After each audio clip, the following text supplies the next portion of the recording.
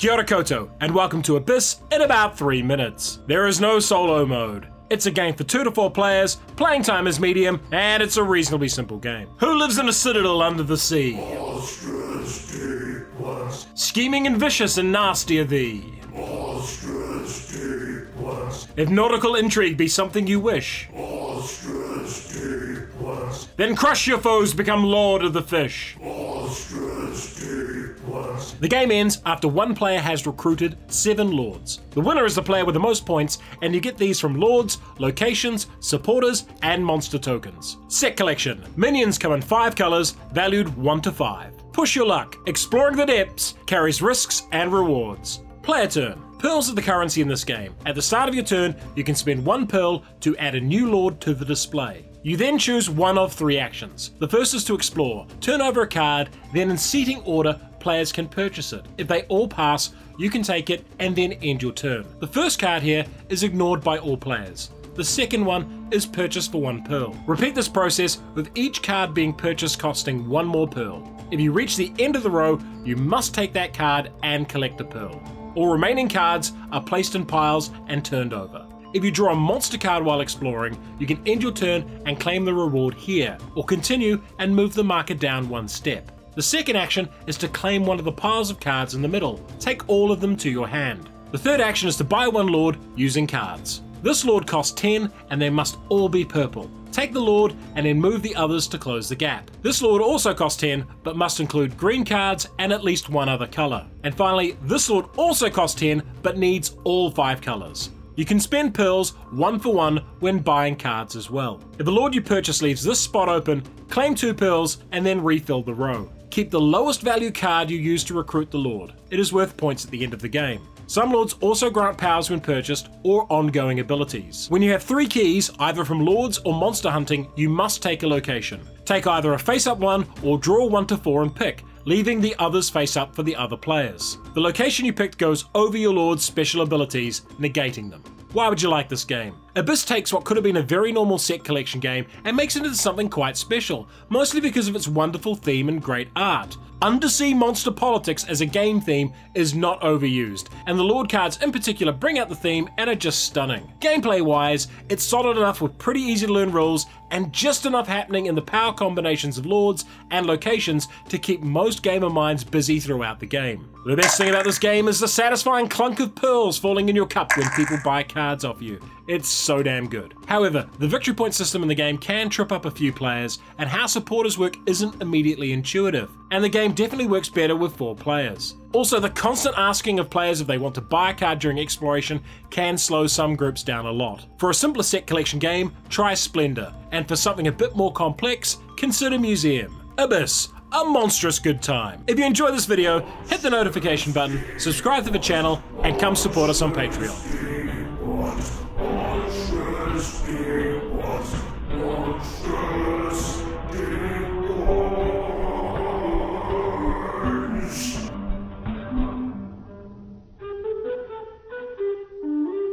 Kia ora koutou and welcome to Aeons End in about 3 minutes. It has a solo mode, and it's a game for 1 to 4 players, playing time is medium, and it's a pretty simple game. Down in the depths, the underground city of Gravehold waits for the inevitable attack to come. Otherworldly entities threaten the city, and the only line of defense are the mages who tap into the very extra-dimensional power that threatens to destroy them. Can you hold the line in the darkness against the oncoming monstrosities? You all win if you manage to reduce your enemy's health to 0. You lose if the health of the city is reduced to 0, or if your character's health is 0. Deck building. You start the game with a standard deck of cards and improve it throughout the game. Player turn. Each player takes one of the available characters and forms their starting deck. Then select your nemesis for this game. Select 9 sets of cards for the shared market. This will be 4 sets of spells, 2 relics, and 3 gems. You can choose randomly or pick which combinations to use. Gems provide ether, which is the core currency in this game. Relics are used to boost other effects, and we'll talk about spells later. You'll also need the turn order deck. It has 2 cards for the nemesis and has 4 player cards. Shuffle and deal those. If it is a player card, it is their turn. Your player area has the following information: your draw pile, hand of cards, discard pile, charges tracker, unique special ability, character health, player number, and breaches. Normally you would cast spells at the start of your turn, but let's cover other actions first. Most actions cost ether, and you get those mainly from gems. These 4 gems total to 4 ether, so we play them to our discard. We buy this 4-cost card from the market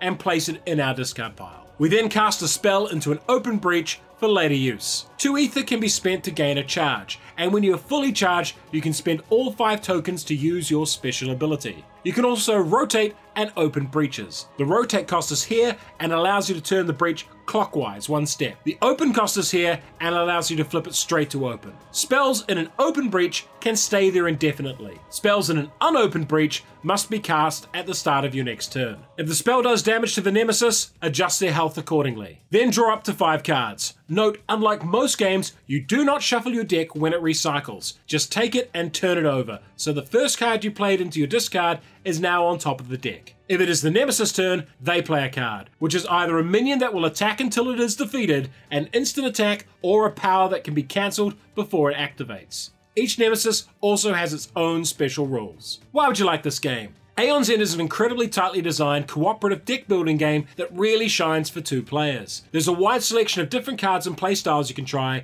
and each player can specialize in what they do. The player powers are focused on helping allies, which makes the game feel really collegial. And the different villains you fight in the game also have their own fun and unique mechanics, and each represents a different challenge. And the pacing of the game is dramatic. As the nemesis hits harder, you get better. You start off doing 1 damage a turn, but can end up doing lots more later in the game. The best thing about this game is the no shuffle mechanic. It allows you to build combos far more effectively than relying on the luck of the draw. However, at 4 players the game drags, and at 3 players it has this weird wildcard mechanic, which is just an awkward system. As good as it is solo and with 2 players, I just can't recommend it at 3 or 4. And I had some issues with component quality. All of my nemesis and player boards came warped, and the dials are loose and wobbly, and that annoyed me so much that I got third-party replacements. For a more complex co-op card game, try Sentinels of the Multiverse. And for a different theme, try Legendary Encounters Alien. Aeons End.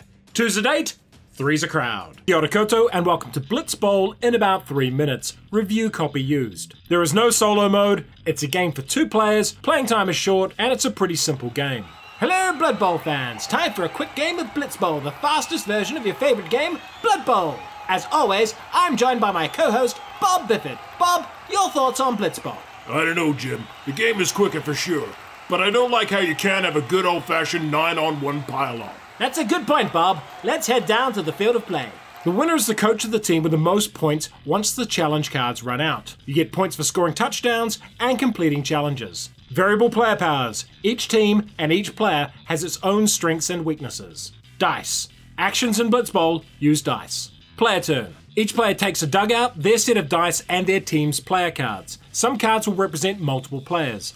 Place your team in your own end zone. Each turn you will have 3 actions, and you can have 1 player take multiple actions, as long as each action is different. Move allows you to move a number of spaces as shown here.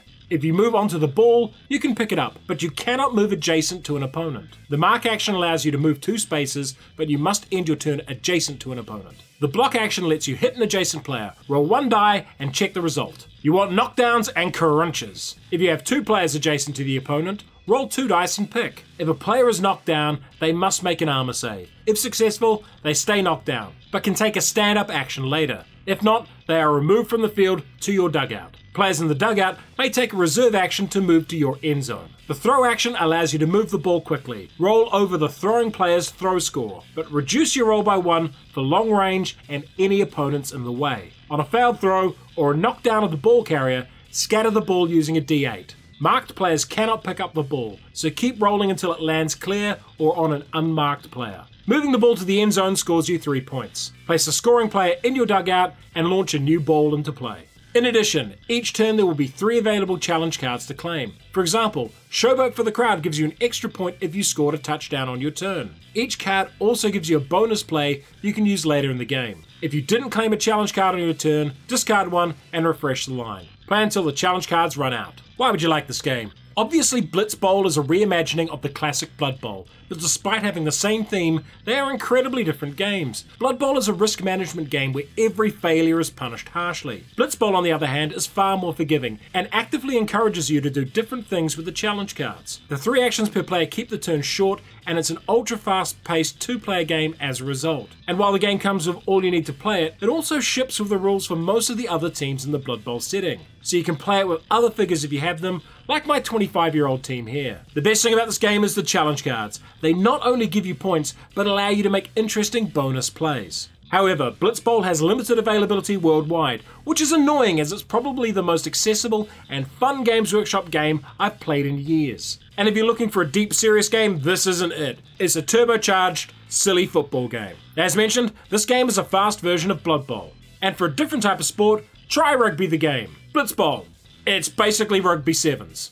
Kia ora koutou and welcome to Brass Birmingham in about 3 minutes. There is no solo mode. It's a game for 2 to 4 players, playing time is long, and it's a pretty complex game. It's the Industrial Revolution in Northern England. You are an early capitalist hoping to build a mighty business and reap huge profits. Can you become one of the great British captains of industry? The game ends after 2 eras of play. An era lasts until all cards have been played. The winner is the player with the most points at the end of the game, and you get these by placing links and selling buildings. Card management.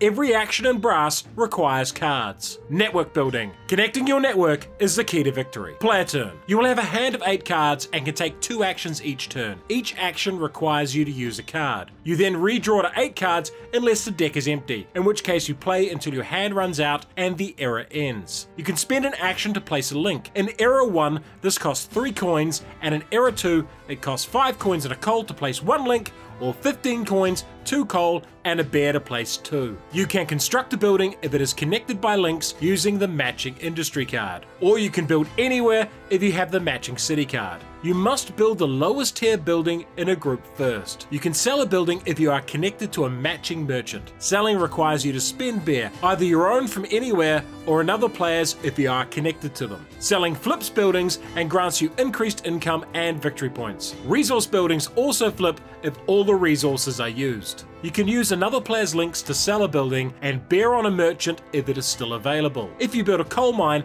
and is connected to a merchant and the coal market has space, that coal automatically sells to the market and you can flip the building. Iron mines do the same but don't need to be connected. The develop action allows you to spend iron to remove buildings from your board so you can build higher tier ones earlier. When your income goes up, move it by the number of small steps shown. You can take an action to get a loan for 30 coins, but that takes your income down 3 full steps. Finally, you can discard 3 cards to draw 1 of each wild card. These count as any location or any industry type. Place all money spent on your 2 actions here. The next turn's turn order is based on who spent the least money. At the end of Era 1, remove all links and Tier 1 buildings. This may leave you with very little on the board for Era 2. Why would you like this game? Brass Birmingham is a pretty heavyweight game that would appeal to people who like a good amount of player interaction and thinking on their feet, and it's the opportunism that makes Brass really tick. You see, the iron market is getting empty, so you can make a quick buck by placing one. There's also different ways to score points. You can get plenty from selling buildings, but just as many, if not more, from well-placed links. And the markets change each game, shifting how the board evolves.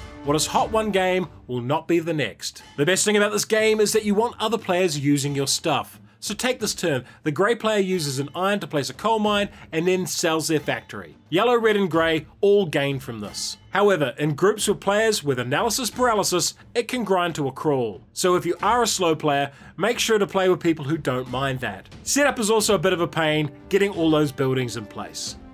And the coins from the basic game are annoying. Play with either chips from the deluxe version or get a cheap box of poker chips. Brass Birmingham is a reimagining of Brass Lancashire, and the games share a lot in common. And for another classic network builder, try Power Grid. Brass Birmingham. How about Gold Medal Birmingham? Kia ora koutou and welcome to Britannia in about 3 minutes. Review copy used. There is no solo mode. It's a game for 2 to 4 players, but works best at 4. Playing time is long, and it's a reasonably complex game. It's 43 AD and the Roman legions are getting ready to invade Britain. This will be the first major invasion, but it will not be the last. Wave after wave of invaders, Danes, Angles, Saxons, Normans and more will come and will become part of British history. The game ends after 16 eras of play. The winner is the player with the most points at this time. Victory points. Each of the 17 different factions has different ways of scoring. Area control. You must hold areas on the map to score points and get new forces. Dice. Combat in Britannia is resolved with dice. Player turn. While there are 4 players, each will control multiple of the 17 different factions in the game over time. They activate in the following order, starting with the Romans and ending with the Normans. Check the current turn in your faction to see if any new units turn up and what special rules impact you this turn. Then gain reinforcements, based on the regions you control. Green regions worth 2 points and others 1, meaning the red player here gets 10 reinforcement points. For every 6 points, add a new unit into an area you control, and then place a marker to show the remainder. This remainder will be added to your reinforcement point total next turn.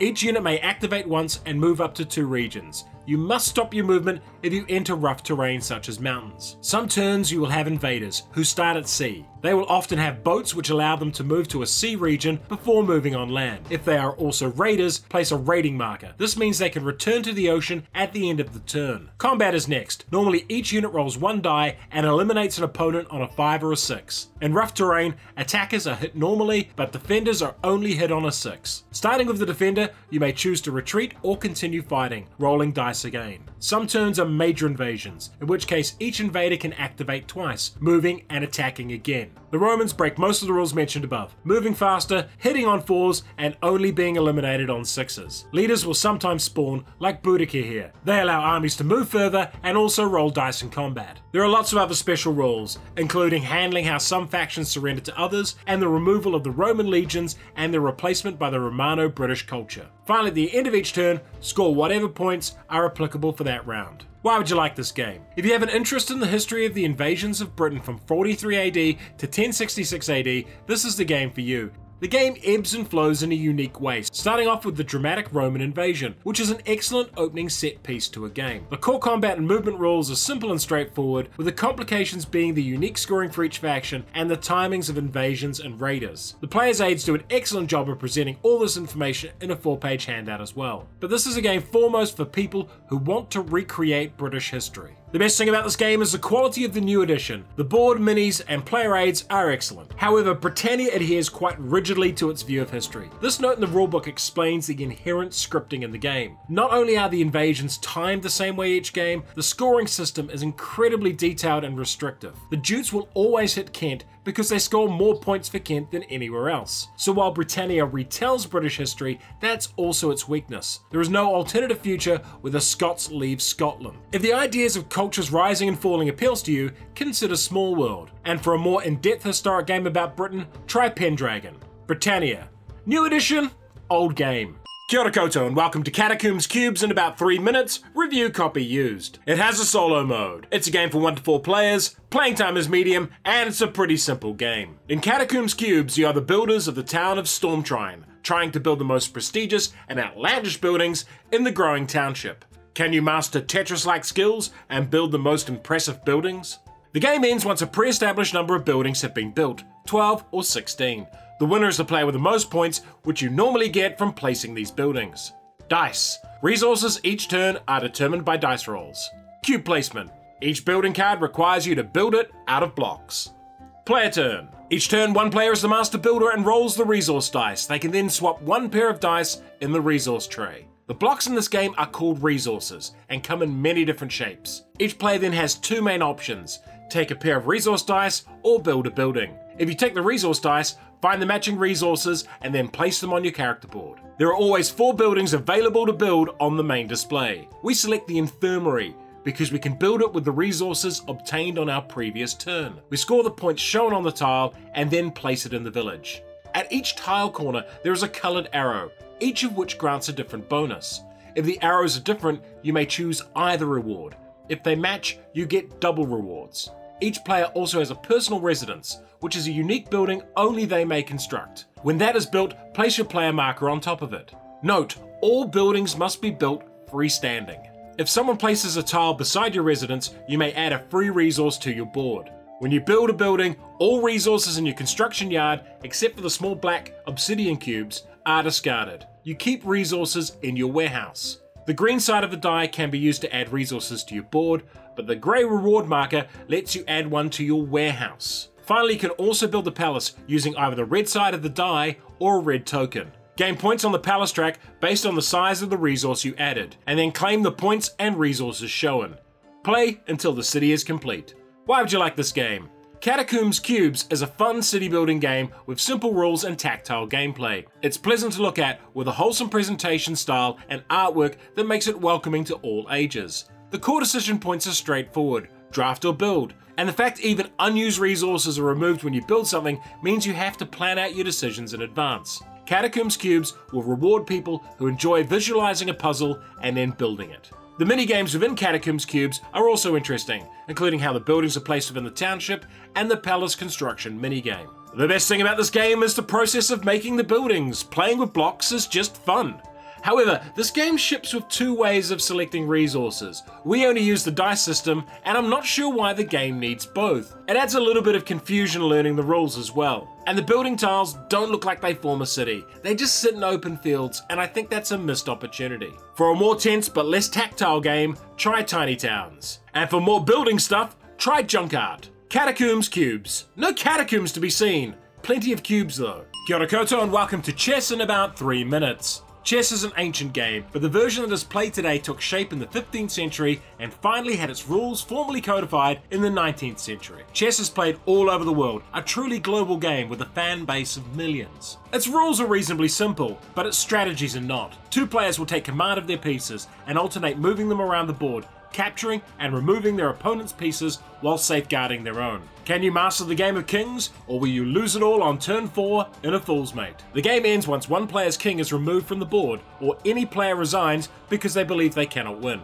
A game can occasionally end in a draw where neither player can win. Player turn. Each player controls 16 pieces. The king, which must be defended at all costs, the queen, 2 bishops, 2 knights, 2 rooks, and 8 pawns. The setup is always the same. White always takes the first move and players alternate turns until the game ends. If the piece moves into a space occupied by an opponent's piece, that piece is removed from the board. Each piece type has its own movement and capture rules. And unless otherwise noted, a piece cannot move through other pieces. Pawns may only move forward 1 space, or for their very first move, they may move forward 2 spaces. Pawns may capture a piece by moving diagonally 1 square. If a pawn makes a double move and ends up adjacent to an opponent's pawn, the opponent's pawn may move diagonally behind it on the next turn to capture it. Rooks may move in straight lines, any number of places. Knights move in an L shape and can leap over other pieces. They capture pieces they land on. Here are all the valid movement spots for this white knight. The L shape is 2 squares one direction and then either left or right 1 more. Bishops move on the diagonals and can move any distance, capturing pieces they move into. The king can only move and capture 1 square, but in any direction.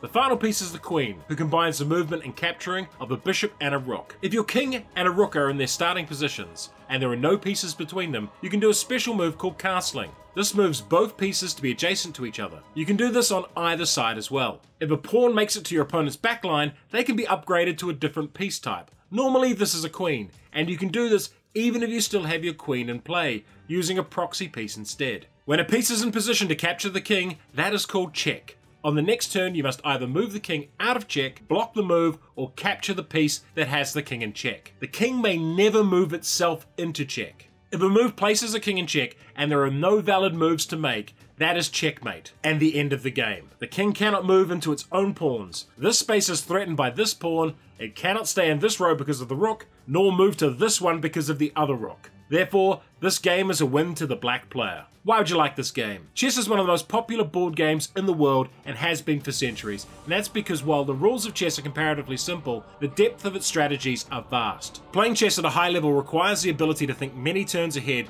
to calculate possible opponent moves and how to counter them. And while this can appear to be a spatial math puzzle, there is an art to the strategy as well. Do you play aggressively, trading pieces and hoping to dominate the endgame? Do you tease the sacrifice of a valuable piece, knowing it will open up the board for you? But what makes chess such a hit is that the game also works well for new players, and discovering chess and how it works is a journey millions of people have been on. The best thing about this game is that you can play anyone, anywhere. There is no language barrier, it really is a global game. However, chess is best played with people of comparable skill levels. The gap between expert play and novice play is massive, and there is zero luck in chess. Chess will frequently be compared to Go, another beloved classic game. And for a modern game with chess-like sensibilities, try Santorini. Chess, the game, not the musical. Kia ora koutou and welcome to Cloudspire in about 3 minutes. Review copy used. There is a solo mode, complete with a solo scenario book. It's a game for 1 to 4 players, playing time is medium, and it's a pretty complex game. They who control the source controls Ankar, a realm of floating land masses and warring factions. Can you master the terrain, harness the source, maneuver your forces, and build a mighty defensive fortress? Or will the enemy smash your gates and ruin you? Cloudspire has solo, co-op, and competitive modes of play, but generally you win if you smash your opponent's fortress gates while keeping yours protected. Action programming. Many units in Cloudspire move along pre-planned paths. Asymmetry. Each faction has totally different units and fortress upgrades. Player turn. Each player has a fortress board which shows their upgrades as well as a reference sheet, along with a stack of different units they can deploy. Units are double-sided and have health, damage, speed, recruit cost, rewards for defeating them, and special abilities. There are also range, damage, and defense upgrade tokens that can be added to some units. Units come in 3 types: heroes who move independently, units who move on pre-programmed paths, and spies that don't move at all. The round starts with an event card being drawn and played. Then each player gains source. On turn 1 this is 5, but by turn 4 it is 11. Source is used in the market phase to buy terrain tiles or mercenaries, and in the build phase to upgrade your fortress. The cost for each upgrade is shown on your reference card. Pay the cost and place a pin in the board to show the upgrade. You can also build spires on source wells you control, including the ones in your base. Next you recruit using command points, which is the same base number as source you just gained. Here we have a 0 cost hero and 5 points of units, and we add health markers under each of them. We can choose to stack one unit under another to protect it like so. Once that's done, we place our ready units on the gate and then nominate which opponent we are moving towards. Units will move their speed down the path to your target. If they come within range of an enemy spire, it can attack, rolling a number of dice equal to its attack tokens. For each hit, remove 1 health from a unit. If you are beside an exploration marker, you can choose to look at it. This may lead to a fight, but once the token is removed, you may be able to build a spire on that spot. Next comes your combat. Our unit has 3 range, so it could attack the grey unit for 1 damage, or the spire, removing its bottom token. On your opponent's turn, their units advance and attack, doing enough damage to remove the top unit. This gives them a reward of source, but also reveals the protected unit on full health, which was the plan, as this incorporeal unit can move through your opponents and they can't turn to fight. Hero units can move any way they want, but note that terrain has an impact on where you can move. Why would you like this game? Let's get the obvious out of the way first. Cloudspire is not a cheap game, but its production values are through the roof. In particular, the poker chips are weighty and feel wonderful to play with. Cloudspire is for people who want an intensely competitive and mentally challenging chess match of a game. The mixture of pre-planning your turn but being able to react with your heroes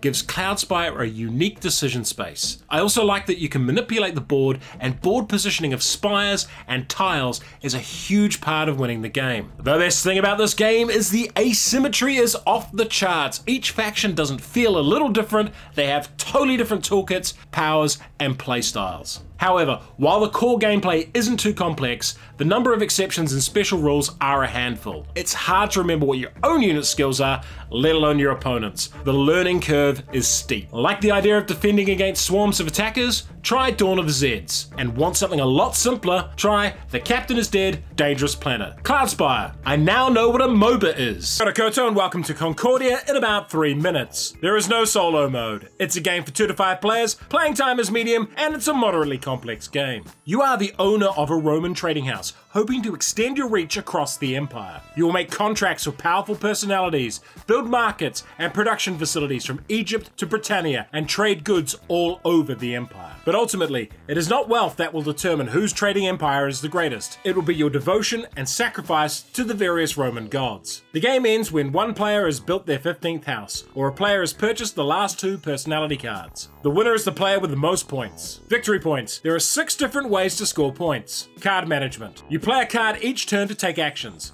and they also impact on how you score at the end of the game. Network building. Concordia is all about building networks. Player turn. Each player starts with 2 colonists at Rome. They also have a storehouse that contains 4 colonists, 2 food, and 1 of each other type of resource. You start the game with a hand of 7 cards. Each turn you will play 1 card and take the action on it. The Tribune card allows you to take played cards back into your hand. The Architect allows you to move your colonists a number of spaces equal to the number of colonists you control. We have 2, so that is 2 spaces. We could move the land and sea colonists 1 space each, or the sea colonist 2 spaces. Only 1 colonist may be on any path. You may then build houses at any city your colonists are adjacent to. This costs the amount shown on this reference card. To build a house where someone already has one costs more money. The Prefect allows you to select a region to produce. Each player gets resources based on what tile their houses are on. The selecting player gains the region's bonus as well. In this case, green gets extra tools. Alternatively, you can gain coins by flipping all the markers back over to their ready side. The colonist card allows you to spend 1 food and tools to place new colonists in your cities. The Mercator lets you collect money and then buy and sell up to 2 types of goods. Goods values are shown on the storehouse. We sell 3 cloth for 21 coins to buy 4 wine for 24 coins. The Diplomat lets you play the top card of any player's discard pile. For most of the game, there are 7 cards to buy on the board. You can use the Senator card to buy up to 2 of these, paying the cost on the card as well as the additional cost shown on the board. The Console card allows you to buy 1 card, but you ignore the additional cost shown on the board. Finally, there are Specialist cards which produce goods at houses of the same type. Keep playing until houses or cards run out. Why would you like this game? Concordia is a game with simple rules and engaging gameplay, with a complex and detailed scoring system that requires a lot of planning and thinking. Because the 6 scoring events are modified by how many cards you have of that event, knowing what cards to purchase and what they are worth at the end of the game is huge. But you also have to make use of them throughout the game. This means you have to plan out where you are going and what regions you want to spread to. It's definitely a game for people who like to start a game with a plan and see how well they can execute it. The best thing about this game is the prefect system. I love how it rewards you for producing in regions other people are in. It's just simple and elegant. However, the scoring system in Concordia is not immediately intuitive. It also takes a while to score the game once it ends. This can lead to a weird feeling where the end of the game is the least enjoyable part. One would assume a game about trading would focus on the accumulation of money. In Concordia, that is simply not the case, and it trips up new players. For another game about network building, try Power Grid. Or alternatively, Brass Birmingham. Concordia, the best trading in the Mediterranean game.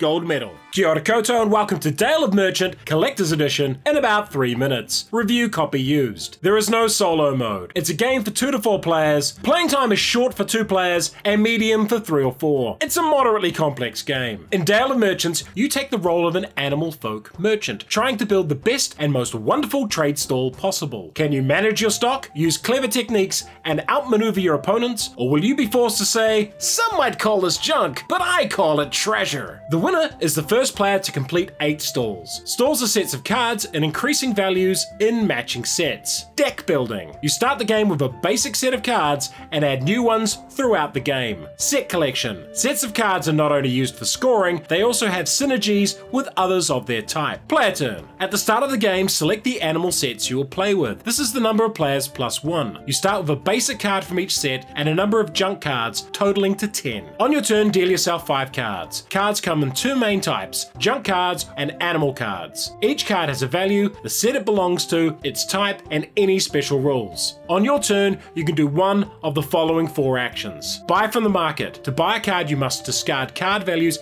equal to its cost. For example, 3 here. Place the purchase card in your discard pile along with the cards you used. Note that cards further left have an increased cost to purchase and that some cards generate coins, which can also be used to buy things. The second action is to discard any number of cards from your hand. This is because at the end of the turn, you only refill to 5 and cannot normally discard. The third action is to build your stall. We already have built a size 1 stall with this green card, so can build a size 2 stall alongside it. In later turns, we would need to build a size 3 stall. This can be done with 1 or multiple matching cards. The last action is technique, and this is when you play a card for its special ability. And this is where Dale of Merchants gets tricky, as many technique cards have this plus symbol, which means you can play another action afterwards, including another technique. So we play this card to search our discard for another card and put it at the bottom of our nearly empty deck. We then play this card to permanently remove a junk card, and then this one to draw 2 cards, paying 1 card to do so and discarding 1, so we can get the card we got from our discard earlier and end the turn by taking a stall action with it. You can also play with variable player powers and other options, which add a significant variation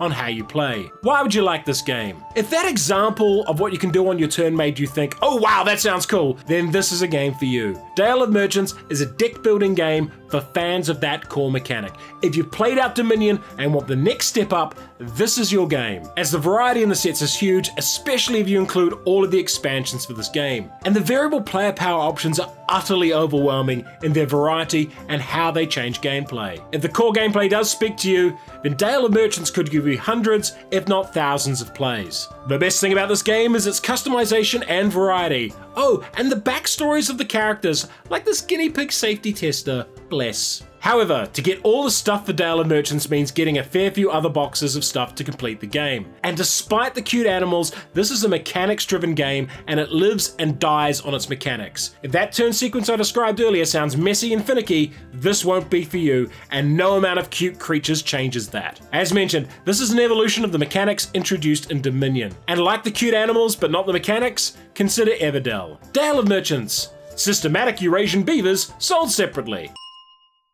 Kia ora koutou and welcome to The Captain is Dead Dangerous Planet in about 3 minutes. Review copy used. The game has a solo mode. It's a game for 1 to 7 players, playing time is medium, and it's a moderately complex game. The ship has crash landed on an unknown planet. And wouldn't you know it, the captain is dead. You don't have the means to repair the ship, but one of the crew finds an alien artifact and thinks it holds the key to your escape. There are tunnels nearby, and some ominous skittering sounds. Can you repair the ship and escape before you are overrun? You all win this game if you secure enough artifacts based on the game's difficulty. You lose if too many artifacts are destroyed, the ship gets too badly damaged, and a few other ways. Card management. Many actions in this game require cards, and having the right ones is really important. Variable player powers. Each member of the crew brings different strengths to the group. Player turn. Each player selects a member of the crew to play as. Each crew member has different traits, such as your place in the turn order, how many actions you get, a special ability, and how many cards you can hold. Cards come in 5 types. The first 4 represent primary skills,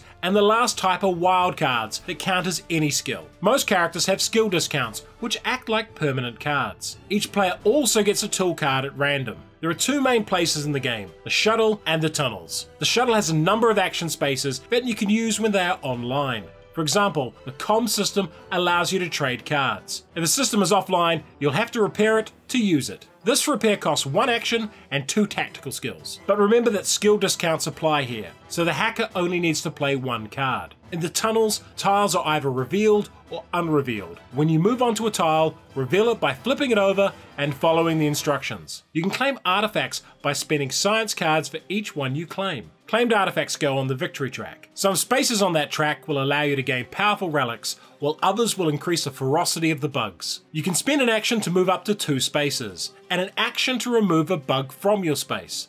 If the teleporter is active, you can move to any revealed space. You can place devices in your current location by paying their cost. Once you have used your actions, devices will activate. This zapper kills the 3 nearest bugs. Then draw an alert card and follow its instructions. Bugs then advance, attacking anything in their path, potentially wounding crew members and destroying devices. You can also cancel an alert card on your turn by playing 3 command cards. It's now the next player's turn. Why would you like this game? If you're looking for an affordable cooperative game where the tension constantly escalates throughout, you might like Dangerous Planet. That steadily increasing threat leads to some genuine tension throughout the game, and my plays have resulted in either close wins or absolute defeats. There are a load of different characters with a fantastic variety of powers and skill sets, which will give you a lot of team combinations to try out. And the devices are really neat and feel powerful and useful. How you use these is really integral to a good winning strategy. The best thing about this game is how it lovingly plays on classic sci-fi tropes. Thematically, everything clicks. However, the variable setup is a dual-edged sword. It allows you to configure the map any way you want, but it also makes it difficult to figure out what's a good setup without a lot of plays. Compared to the original game,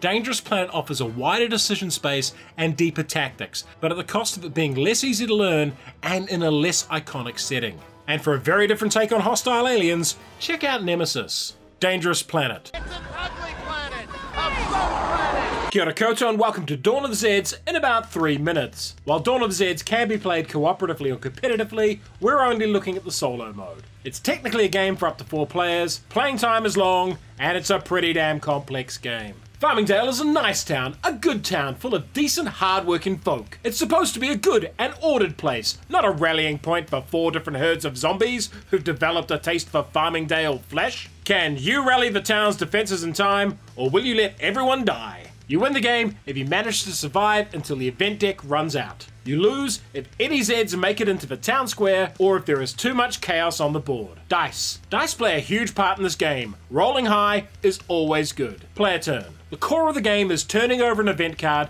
and working through each step on it. First up is 4R, which is most frequently used to move refugees to safety. Next we test for infection. If we roll lower than our infection score, draw a fate card and place a new Z unit on the matching track. Then resolve the rest of the fate card's effects. If this track ever reaches the end, it automatically triggers and a Super Z spawns instead. Then we check to see if supplies are consumed. Running out of those will damage your units. Then the Zeds move based on what tracks are shown on the card. The highway track is empty, so we place a new Z at the start of the track. The forest track has a Z unit on it, and it attempts to move into an area that our civilians are defending. We compare combat strengths using this table. They're even, but the terrain shifts the result 1 step in our favor. We then roll terribly, taking 3 wounds and being forced to retreat. This area is now Z controlled and in chaos, and the infection rate increases due to the hand-to-hand combat. This was also an easy fight. Zeds can pair up and combine strengths. We have 1 action from the card and 1 player action. Captain Piazza is in a position to make a long-range gunfire attack on the Zed breakthrough. We check a range strength and roll well, inflicting 3 wounds on the Zed, which flips it over. We fire again and roll well and defeat it. But this took both our actions and half our stockpiled ammo. Other actions include foraging to get more supplies and ammo, moving a unit a number of areas equal to its speed, noting that chaos stops movement, spending supplies to build barricades, which grant strong defensive bonuses, researching by spending supplies and rolling dice, hoping to eventually develop a cure or a super weapon, and we can slowly heal units that have been damaged. Finally, remove chaos from areas you have recaptured and flip a new card over. Why would you like this game? Dawn of the Zeds has 5 difficulty levels ranging from reasonably hard to massively hard, and being able to change the game's difficulty and complexity is really good, but each and every level is a challenge in its own. And there's a huge variety of heroes and heroic civilians to choose from, meaning you can try out different strategies, tactics, and combinations. There are a lot of event and fate cards, meaning you will not see the same combination each and every time you play. And the higher difficulty levels add in a 5th track for added complexity and even more headaches. The best thing about the game is the narrative it creates. The combination of events, fate cards, heroes, and dice rolls generates a lot of memorable moments. However, setup takes a while, especially sorting out all the tokens and the event deck. And some tokens have very specific uses, like this one here. And the game is just flat out merciless. It's hard to describe how quickly things can go from being manageable to utter chaos in a very short space of time. Oh, and it has 5 freaking rulebooks. Like the theme but want a stronger cooperative experience? Try Dead of Winter. And for something much simpler, try Castle Panic. Dawn of the Zeds, the good kind of mean. Kia ora koutou and welcome to Dice Hospital in about 3 minutes with expansions to follow. Review copy and deluxe edition used. It has a solo mode. It's a game for 1 to 4 players, playing time is medium, and it's a moderately complex game. You are running a public hospital focused on good care and outcomes for its patients. From the ambulance to the discharge lounge, you will manage your patients, all while expanding your services and staff of specialists. Can you run the most efficient hospital? The game lasts for 8 rounds, and the winner is the player with the most points at that time. You gain points for successfully treating patients. Dice. Unsurprisingly, Dice Hospital is all about dice. Engine building. Using upgrades that work together well is key. Drafting. Each turn you will draft dice and upgrades. Player turn. Each player starts the game with a hospital, 3 nurse meeples, and 3 random patient dice, set to 3, 4, and 5 value. You also have an administrator special card. There is 1 more ambulance than the number of players. Roll 3 dice for each ambulance,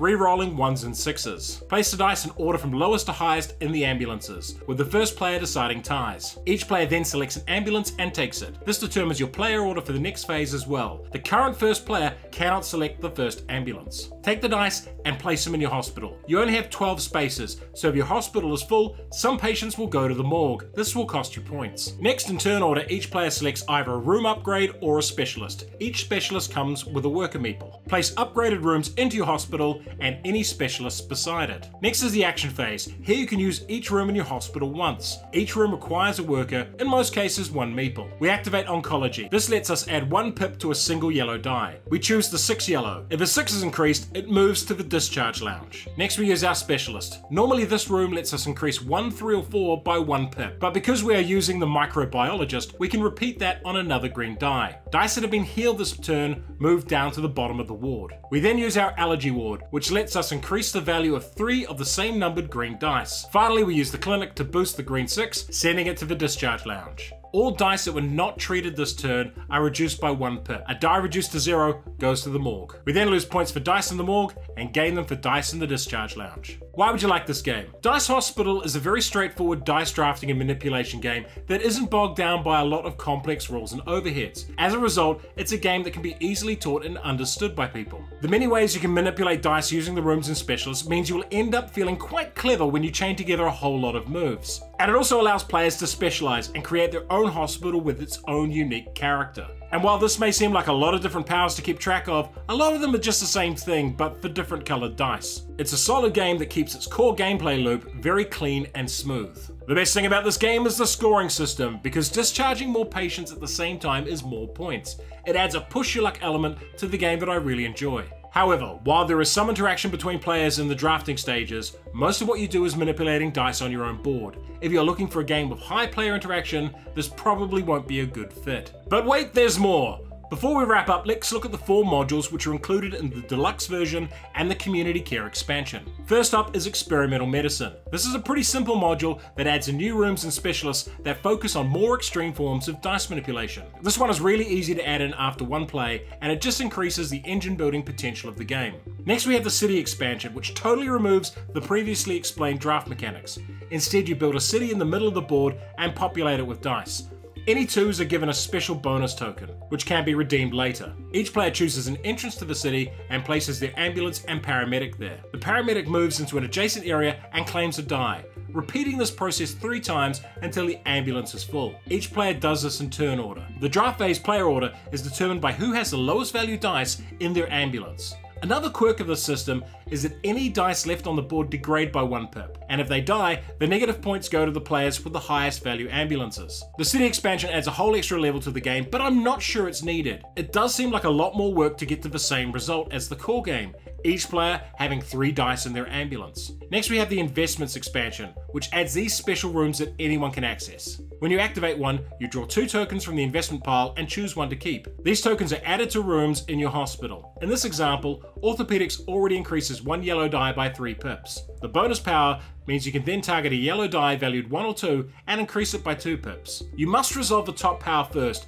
so you couldn't use this room to heal a yellow die 5 steps in 1 action. Because investments lead to stronger healing powers in the hospital, the highest value ambulances get an extra die in rounds 5 through 8. There are also extra rooms and specialists that interact with this expansion. Investments does something similar to the experimental medicine expansion, but dials it up a whole step, dramatically increasing the variety of engines you can build. I highly recommend this one to people who want Dice Hospital to be a more complex and deeper engine building game. Finally, we have the maternity expansion. This one adds 4 maternity wards to each player's boards and includes pregnant patients and babies, represented by pink dice. Only 1 mother can be in any ward, and for each mother patient, roll the baby die and add a small 4 dice to the lower wards. Mothers and babies must be discharged together. The maternity expansion also comes with specialists and rooms, as well as a lot of pink dice for mothers and babies. This is a super solid expansion, and it doesn't add too much complexity, but changes the style of the game. It really exaggerates the push your luck elements of building up for a super strong discharge round. Lots of mums and babies going out together means lots of points. It also comes with its own investment room as well, if you want to play it with the investments expansion. For a great 2-player dice drafting game, try Noctiluca. And if you want something puzzly for groups, try Sagrada. Dice Hospital. Simple core, lots of options. Got a Koto and welcome to Dinosaur Island in about 3 minutes. It has a solo mode. It's a game for 1 to 4 players, playing time is medium to long, and it's a moderately complex game. The boss said he spared no expense building this park. Frankly, he's lying. We don't have enough money and people to keep the fences maintained and sell burgers to these annoying tourists. And that's without the lab monkeys complaining that they need more DNA cold storage all the time. And there's always something going wrong here. Valued guests, there are velociraptors in the pool. Please clear the pool immediately and head to the emergency exit. Walk, don't run. Thank you.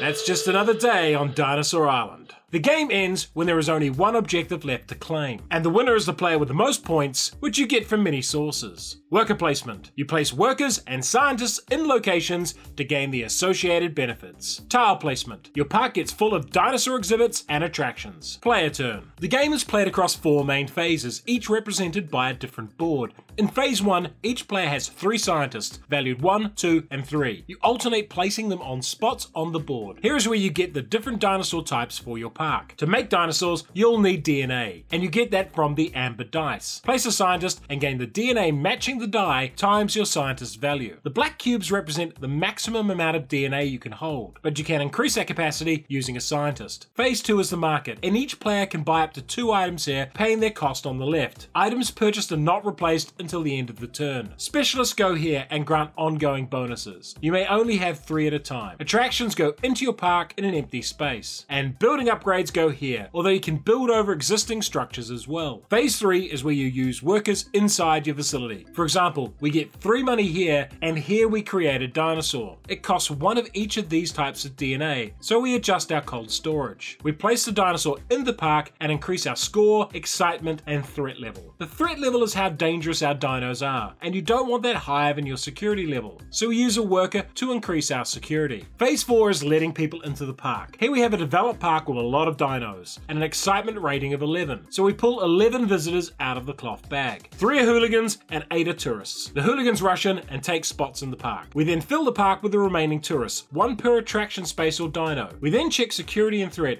increasing the threat by each dot showing on the amber dice that were not picked in phase 1. This is bad. The threat is 5 above our security, so 5 paying tourists are eaten, costing us 1 VP for each. Finally, we get 1 victory point or 2 coins for each survivor in the park, and hooligans give you nothing. Why would you like this game? Well, the obvious thing to say is, did you like Jurassic Park and did you want a board game of that? Because that's what Dinosaur Island is. Well, it's that, but in neon pink. But under the bright lights and colors and plastic dinos, there is a decent engine building game here with a lot of levers to pull and paths to explore to tailor your company and your island. And while the 4 phases initially seem daunting and complex, they set the game up to have a real natural flow. There's also plot twist cards you can include to shake up the game and keep it from getting stale. The best thing about this game is that it has short, medium, and long play modes with their own objectives. I wish more games would do this. However, Dinosaur Island is a table hog and it takes a while to set up, so the short game might only be worth it to teach the game in order to play another game afterwards. Dinosaur Island also looks heavier and deeper than it is, and there's not a lot of interaction between players. I think it needed ways to sabotage the competition. Like the theme but want to roll and write? Try Dino World. And for a similar complexity game, but with cute animals, try Everdell. Dinosaur Island needs more gold bloom. Kia ora koutou and welcome to Dune in about 3 minutes. Review copy used. There is no solo mode. It's a game for up to 6 players. Playing time is long. It's a pretty complex game. Arrakis, a bleak and barren world which should be a forgotten rock if not for one thing. It is the only place in the universe that the spice melange is found. The spice extends life, grants mental powers, and allows for safe interstellar travel. The entire empire depends on spice, and those who control the spice control everything. You win the game if you control enough strongholds at the end of the turn. Some factions also have unique victory conditions. Competitive and teams. Win alone or as part of an alliance. Variable player powers. Dune has simple rules, but almost all of them have exceptions. During this video, when a faction breaks a rule, their icon will appear on screen. Player turn. First reveal a storm card and move the storm marker that many regions, removing all units not in strongholds from the board. Any removed units go to the tanks. Then reveal a spice card. If it shows a sandworm, place one on the region shown on the discard pile and remove everything from that region. Players can then negotiate alliances after this phase. Draw until a region card is shown, then place spice in that region. Then deal treachery cards face down equal to the number of players whose hand of treachery cards is not full. These are bid on publicly one at a time, but the cards are not revealed. They contain weapons, defenses, special cards, and worthless junk. Players then recover units from the tanks. Some are free, and you can pay 2 spice for extras up to 3. If all your leaders are in the tanks, you can buy one back for its rating in spice. Next, you ship and move, and you can only make 1 ship and 1 move. Shipping to a region costs 2 spice per unit, or 1 spice per unit if you ship to a stronghold. You can move any number of units to an adjacent region, or if you control one of the northern strongholds, you can use ornithopters to move 3 regions. Combat occurs when 2 players' units are in the same region. A region cannot have more than 2 players' units in it. Count your units. This is the maximum number you can bid on the battle wheel for combat strength. Note this is also the number of units you will lose if you win the battle. You must add a leader, and then you may add treachery cards. Let's compare here. The Fremen leader is protected by a shield, but the Harkonnen leader is not. Therefore, the Fremen win combat 9-4, and the Harkonnen lose everything committed. However, if the Harkonnen had the Fremen leader as a traitor, they would automatically win the battle regardless of strengths and cards. Finally, each unit in a region with spice claims up to 3 each. Then check to see if anyone has won. It is now the next turn. Why would you like this game? Theme is not flavor text. Theme is when a game makes you feel like you are immersed and involved in a setting, and Dune absolutely nails its theme. It's a tense and brutal game where every action can have calamitous consequences. A badly timed traitor can ruin everything, and every battle is loaded with risk. Forces take forever to replenish, and resources are scarce, so picking the perfect moment to act is an art form, and each faction is unique. For one example, the Atreides can see what the next spice card is, can peek at the treachery cards before bidding, and can ask a question about what cards an opponent will play in combat. The best thing about this game is the Bene Gesserit win condition. Make a secret prediction at the start of the game, and if it comes true, you win. An amazing concept. However, this is a great game design from 1978, and while the graphics have been updated, the core game remains rooted in that legacy. Modern games are normally a lot more forgiving. If you are not a fan of games where you can lose everything on one play, you will not enjoy Dune. Prefer fantasy settings? A Game of Thrones offers a similar experience, and for a different take on intrigue, try A War of Whispers. Dune. You can't fear fear, fear's the mind killer. Kia ora koutou, and welcome to Empyreal Spells and Steam in about 3 minutes. Review copy used, deluxe edition and expansion featured. It has a solo mode. It's a game for up to 6 players, playing time is long, and it's a pretty complex game. Welcome to the world of Indines, where you combine steamworks and spellcrafting to create a magical train company. Can you manage to build the best network, hire the right specialists, and weave the right spells onto your train in order to become the greatest transport company in the world? The game ends after one player collects a required number of delivery tiles. This is based on player count. It also ends if a player runs out of trains. The winner is the player with the most points, and you score these from delivery tiles, goods delivered, and the public goals. Network building. It's a train game, so you build train networks. Set collection. You want to deliver sets of goods to cities who need them. Engine building. This game is all about interconnecting powers. Player turn. You start the game by placing some trains on the board. Anywhere you have a train is considered in your network, and all tiles adjacent to your network are network adjacent. You can have no more than 3 players' trains in one area. Your network can end up split up. In this case, all trains are still in your network. You also start the game with 5 mana and can gain more later. You start your turn by deciding to use specialists. You only start with the captain. The engineer and captain are flipped when used, but can be unflipped later. The survey is 1 use only, and the station master gives ongoing bonuses. Then you decide which main action to take, administer or move plus activate. When you administer, reflip your captain and engineer, reclaim any spent mana, and gain 1 spell card from the available tray and place it on your board. Each row must be filled up before you can place it in the next one. If you move plus activate, do the following. Move your pawn to the right. 1 space is free, 2 cost 1 mana, 3 cost 3 mana, and 4 spaces cost 6 mana. Then decide which spell cards to activate. 1 card is free, 2 cost 1 mana, and 3 would cost 3 mana. They can be activated in any order. Many cards allow you to place trains. This one lets you place in a network adjacent blue area, while this one costs 1 mana to use, but you can place in any network adjacent area of those 3 colors. You can also pay 2 mana to leap over other players' trains, 3 to leap over a city, and 4 to leap over a purple wasteland. Once your conductor reaches the end of the line, you can deliver. Take one of the deliver actions, including selecting a new specialist. Then choose a city you are network adjacent to, in this case red or green. Select any number of resources matching that city's countries demand from your network, even in spaces you share. And if one is available, take a demand tile from the city and place it on your board along with the resources you delivered. Then put your conductor back to the start. Why would you like this game? Empyreal Spells and Steam isn't a regular train game, it's an engine building game with a huge decision space. Between deciding where to go, what to deliver, what spellcast to take, how quickly to move your conductor, and how to manage your mana, there is a laundry list of decisions each turn. So the game is tailor-made for people who love to keep a lot of variables in their head and for those who love to experiment with different powers and abilities. And the deluxe version is just damn good looking as well. The expansion adds in metros, which go in the middle of the board, as well as 2 entirely new factions, and each faction is different in how it works. The best thing about this game is it's a wonderfully fresh take on a very tired genre. However, the board can get very busy as the game progresses, and there is a lot to keep track of. And there's a lot of icons to remember, and we found ourselves hitting the reference book to look up what each spellcar and specialist did.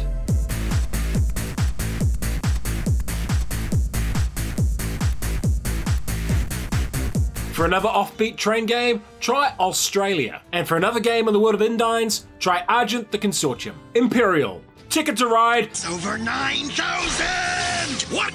Gold medal game. Kia ora koutou and welcome to 4 Gardens in about 3 minutes. Review copy used. There is no solo mode. It's a game for 2 to 4 players, playing time is medium, and it's a reasonably simple game.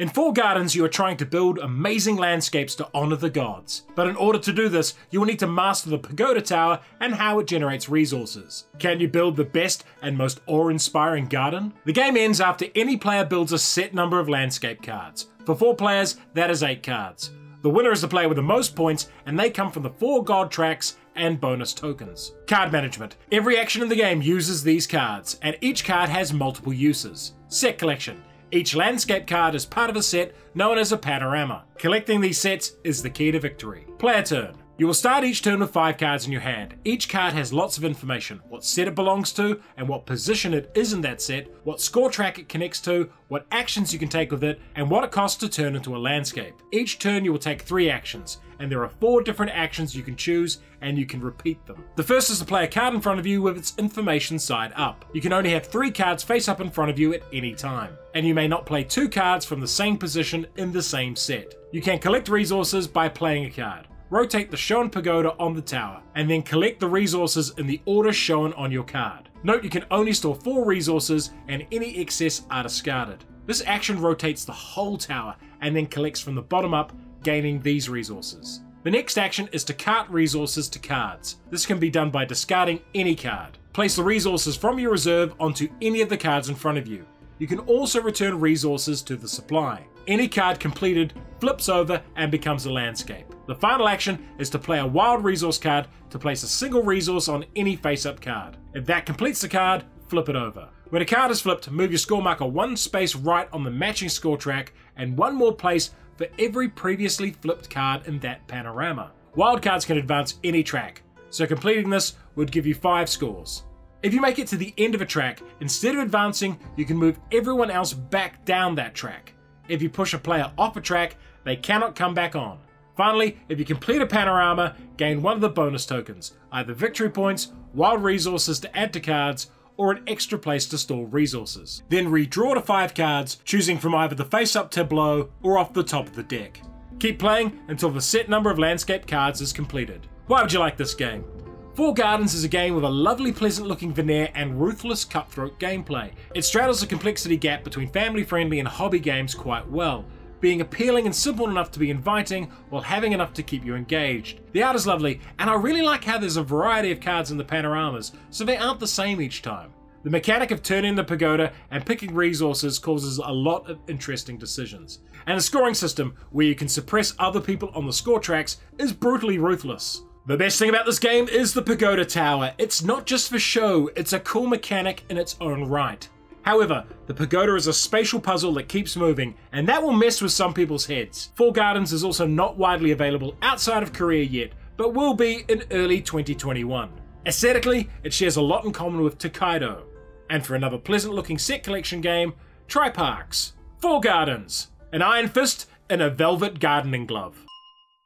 Kia ora koutou and welcome to Gaia Project in about 3 minutes. Review copy used. The game has a solo mode. It is a game for 1 to 4 players. Playing time is long and it's pretty damn complex. Across the galaxy, many different species vie for interstellar control, but this is not a war, it is a race to terraform worlds to your liking, to unlock advanced technological powers, and to form mighty federations of worlds. The winner is the player with the most points after 6 turns. You gain points by completing objectives, advancing tech trees, forming federations, and much more. Variable player powers. Each faction has different home worlds and different powers. Network building. Building sets of connected planets is key to winning. Player turn. Each round, a different action will grant you extra victory points as shown here. First of all, grab one of the round boosters. This is a special bonus you will get to use on your turn. Then get your income. This is determined by all empty spaces on your player board. There are 3 core resources: money, ore, and research. Ore and money are used for buildings, ore is used for terraforming, and research for technology. There is also power, which sits in 3 different bowls. When you get a power boost, you must first move power from area 1 to 2, and only when that's full can you move from areas 2 to 3. You can also burn a power to move another power from bowl 2 to 3. Power in area 3 can be spent to area 1 to do a variety of power actions, like claiming 2 ore here. The tech trees are important and determine a lot of your strengths in order: how much it costs to terraform a planet, how far away you can terraform, how many QICs you get, which are special power-ups, how easily you can turn worlds into Gaia worlds, and income and research ability. You can move up 1 step on a tech track by spending 4 research. If you build a research building, you can also claim 1 tech upgrade and advance your marker up the matching track. If you pick one of the bottom 3 upgrades, you can advance on any track. You can only claim the top space or the advanced tech tile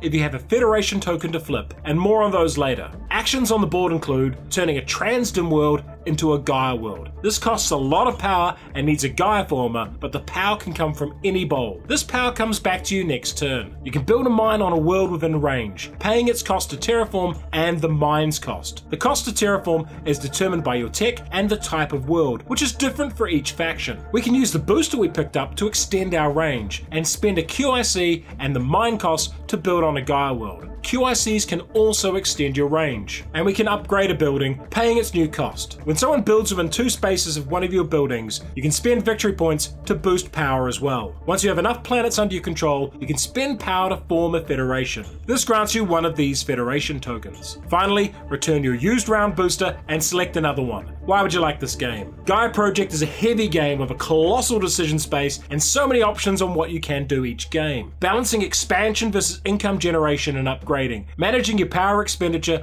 and figuring out what techs to go after are all massive decisions that will hurt your brain each and every time you play. There are 7 different player colors and starting worlds, each with 2 factions with different strengths and weaknesses. This is a game for people who love engine building and long-term planning and decision making. The best thing about this game is sitting down to play and thinking, where the hell do I start? However, there's a lot going on in Gaia Project, and I mean a lot. This is not a game you can just casually pick up and play easily. It definitely rewards repeated plays and system mastery. A quick jolly party time game, it is not. Prefer fantasy? Try the precursor game, Terra Mystica. And for a more realistic setting, consider Space Corp. Gaia Project is a 3-minute board game's gold medal game. Kia ora koutou, and welcome to Gloomhaven, Jaws of the Lion, in about 3 minutes. Review copy used. You can play it solo with 2 characters. It's a game for 1 to 4 players, playing time is medium, and it's a moderately complex game. You are the Jaws of the Lion, a mercenary party arriving at Gloomhaven in search of adventure. Here you will discover new locations and quests, train your skills, and try to defeat a tide of evil. You are all working together as a team, and you win by completing the scenario goal, which is different for each mission. You lose if your character takes too much damage or if you run out of cards. Variable player powers. Each character has unique abilities.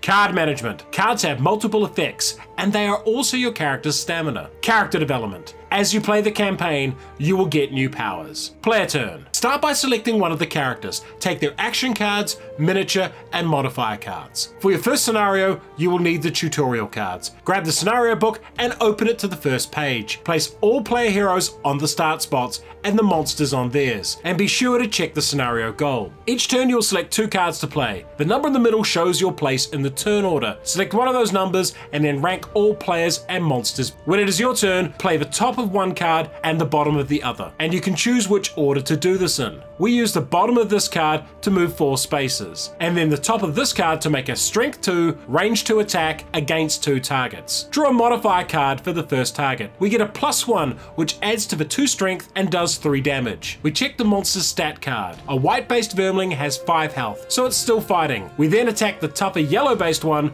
with our second attack. We draw a -1 modifier, so only do 1 damage. Some effects in the game will give you advantage or disadvantage. For advantage, draw 2 cards and pick the best, and for disadvantage, it's the worst card. Next, the monsters act and follow the rules on their attack card. In this case, they will move their normal speed and make a basic attack. The elite draws a 2x modifier, which does 4 damage. We can either take that damage or lose cards, either 2 from our discard pile or 1 from our hand, noting that if we run out of cards, we are defeated. The second vermling draws a curse, and that's a total miss. Later scenarios add in more rules and effects, including attacks that target large areas, cards which grant you elemental essences, which can then be spent to power other cards, status effects like this one, which adds curses to the monster deck, or this one which stops them from moving. There are also cards you must add to your lost pile once you use them, and other cards that have effects that take place over multiple turns. Why would you like this game? There are 2 distinct audiences for Jaws of the Lion, and I'll talk to them both. First is for people new to Gloomhaven, and this version is much better at teaching the basics of the game and not overwhelming new players. If you've wanted a dungeon crawling game that has an excellent combat system that requires you to make important decisions each turn,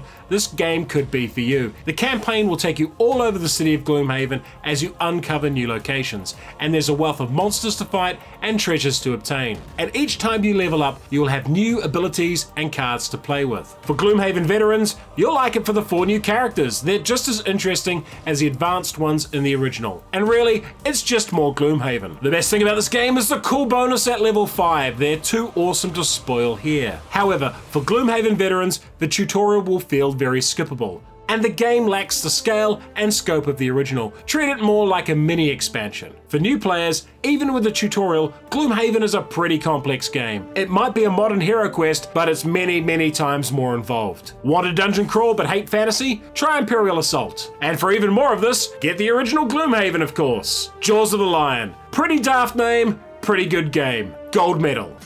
Kia ora koutou and welcome to Hadrians Wall in about 3 minutes. Review copy used. It has a solo mode. It's a game for 1 to 6 players, playing time is medium, and it's a pretty complex game. It's 122 AD and Emperor Hadrian has finally had enough of the Picts. He draws a line on the map and says, everything south of here is Rome. You're one of the generals in charge of building Hadrian's Wall, the northern barrier of the Roman Empire. Can you hold back the Picts and claim the most glory and renown? The winner is the player with the highest score after 6 turns, and in the solo game, you're trying to get the highest score possible. Roll and write. No dice here, but you will take actions and mark them off tracks on a score sheet. Victory points. Points come from many sources, including personal goals. Player turn. The solo game has very few rules differences from the multiplayer game. First grab 1 of each sheet, then take 1 set of cards and you will play 2 each turn. Turn over 1 fake card. This will show what 8 resources are available to each player. Deal 2 of your player cards. Choose 1 to keep for its resources and take them, and place the other one along your timeline. This is a bonus you can score at the end of the game. You also gain any resources or workers from areas marked on your sheet here. Black represents soldiers, teal builders, purple servants, yellow citizens, and grey raw resources. Actions require you to spend workers or resources and then mark the space used on your sheet. Here we use a builder to mark 1 space on the fort, and a resource to mark 1 space on the wall. Because the wall space covers up a yellow meeple, we take a citizen to our supply. We play 2 servants to advance this track 2 steps, covering up the hammer and resource icon. We claim the resource and also increase our resource production. At game start, you can only build in this box. To open up this area, you need to build the medium granary. You also can't build your wall or sippy tracks past the fort track. This icon builds your cohorts, which are important for defending the wall. The other sheet has the 5 different citizens and their buildings. In general, they work the same way as each other. Place a citizen to advance the track and claim rewards. Once you have reached a certain level in a track, you can build the associated building, like the precinct here. Each set of buildings does different things. The market lets you collect trade goods for reputation, the theatres give you a variety of rewards, the temples grant piety and favours, the courthouse lets you recruit workers, and the scouts let you play Tetris for bonuses. In a multiplayer game, you can use any player's card for this. In solo, there will be 2 dummy cards for scouting and trade goods. Once all players are done, draw a number of fake cards as shown here based on your chosen difficulty. These match against each cohort. If the sum is less than your marks in that cohort, you hold build back the picks and gain valor. For each one that gets through, you gain disdain. Disdain can be removed by bribes at the baths, or negated by diplomats or offerings at the temple, and disdain costs points at the end of the game. Why would you like this game? If you have enjoyed roll and writes in the past and ever thought, I wish there was much more to this, then this is the game for you. Hadrians Wall is a beast of a roll and write. With so many different paths and options to choose from, you will initially be overwhelmed, and then it will click and you will see how all the interconnecting parts of this game work. The goal selection system forces you to change how you play each game as well, as different paths will be worth different points. And the game comes with 200 of each sheet in the box, which is heaps. The best thing about this game is its depth. This is one game you won't be solving after 2 plays. However, like most roll and write style games, this is a solo game that can be played in a group. If you do end up playing it multiplayer, there will be very limited player interaction. And there is a lot happening on the 2 sheets, so learning what all the different tracks do is a lot to take in. Don't expect to get it all on your first play. Hadrians Wall shares some common traits with Fleet, the dice game. And for another heavy game with similar concepts, try Paladins of the West Kingdom. Hadrians Wall, a wall of options.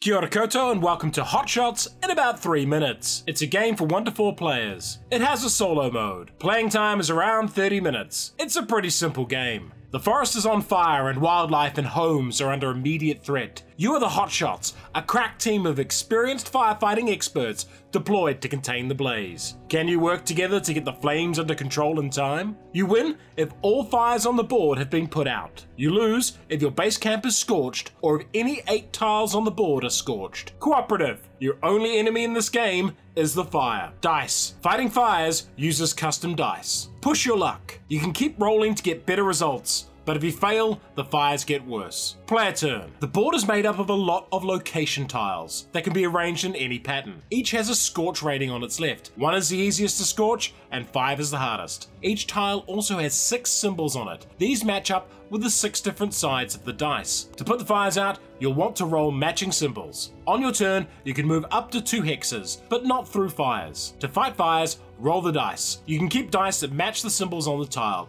and then choose to re-roll the others. As long as you get 1 success on the re-roll, you can stay with what you've rolled, or roll again to try to get that perfect roll. But if you fail to get any successes, a flare-up occurs, and all your successful dice are discarded, and a fire token is placed on the tile. The number of successes you roll and keep determines what impact you have on the fire, reducing it in size, claiming special tokens, and placing fire breaks. You can also reroll 1 failed attempt for having another firefighter on your tile and another for being near the lake. There are also vehicles that you can use for one-off powerful effects, like the helicopter's monsoon bucket. After your action, the fire reacts in different ways. Draw a fire card and resolve it. This one increases 2 fires on tiles with a scorch rating of 5 by 1 each. This one causes the fire to spread in the wind direction, but not over fire breaks. If a tile ever reaches its scorch value, remove all fire from it and flip it over. For each firefighter on the tile, lock 1 dice at base camp that you can't use until you reclaim it. After resolving the fire card, it is the next player's turn. Why would you like this game? Hotshots is a fast-paced co-op game with simple rules and a really strong theme. The push your luck dice system means firefighting isn't like Pandemic, where you just remove cubes with an action. It makes each action feel tense and important. Playing it safe and just knocking the fire down 1 step is sometimes the best move. And the system of wind changes and the fire spreading really adds to the tension and sense of panic in the game. Few co-ops hit you as hard and fast at the start of the game, and there isn't a gradual increase in the threat. It's there from turn 1. The bonus tokens are also unique, with each one having its own special ability, and a lot of the locations have their own quirks. Like the propane tanks here, you really don't want scorching. The best thing about this game is how it models cooperation. Fighting a fire without support is risky. Teamwork makes it a lot easier. However, like most cooperative games, Hotshots is prone to alpha gaming or quarterbacking, and in the initial few turns, the game can be disheartening as the fire starts very strong. Some players can lose their special abilities very early on as a result of this. Looking for another firefighting co-op? This time about house fires, try Flashpoint Fire Rescue. Or instead of buying a game, you could donate to your local volunteer fire service. Hotshots. I put the fires out. You made them worse. Worse? Or better?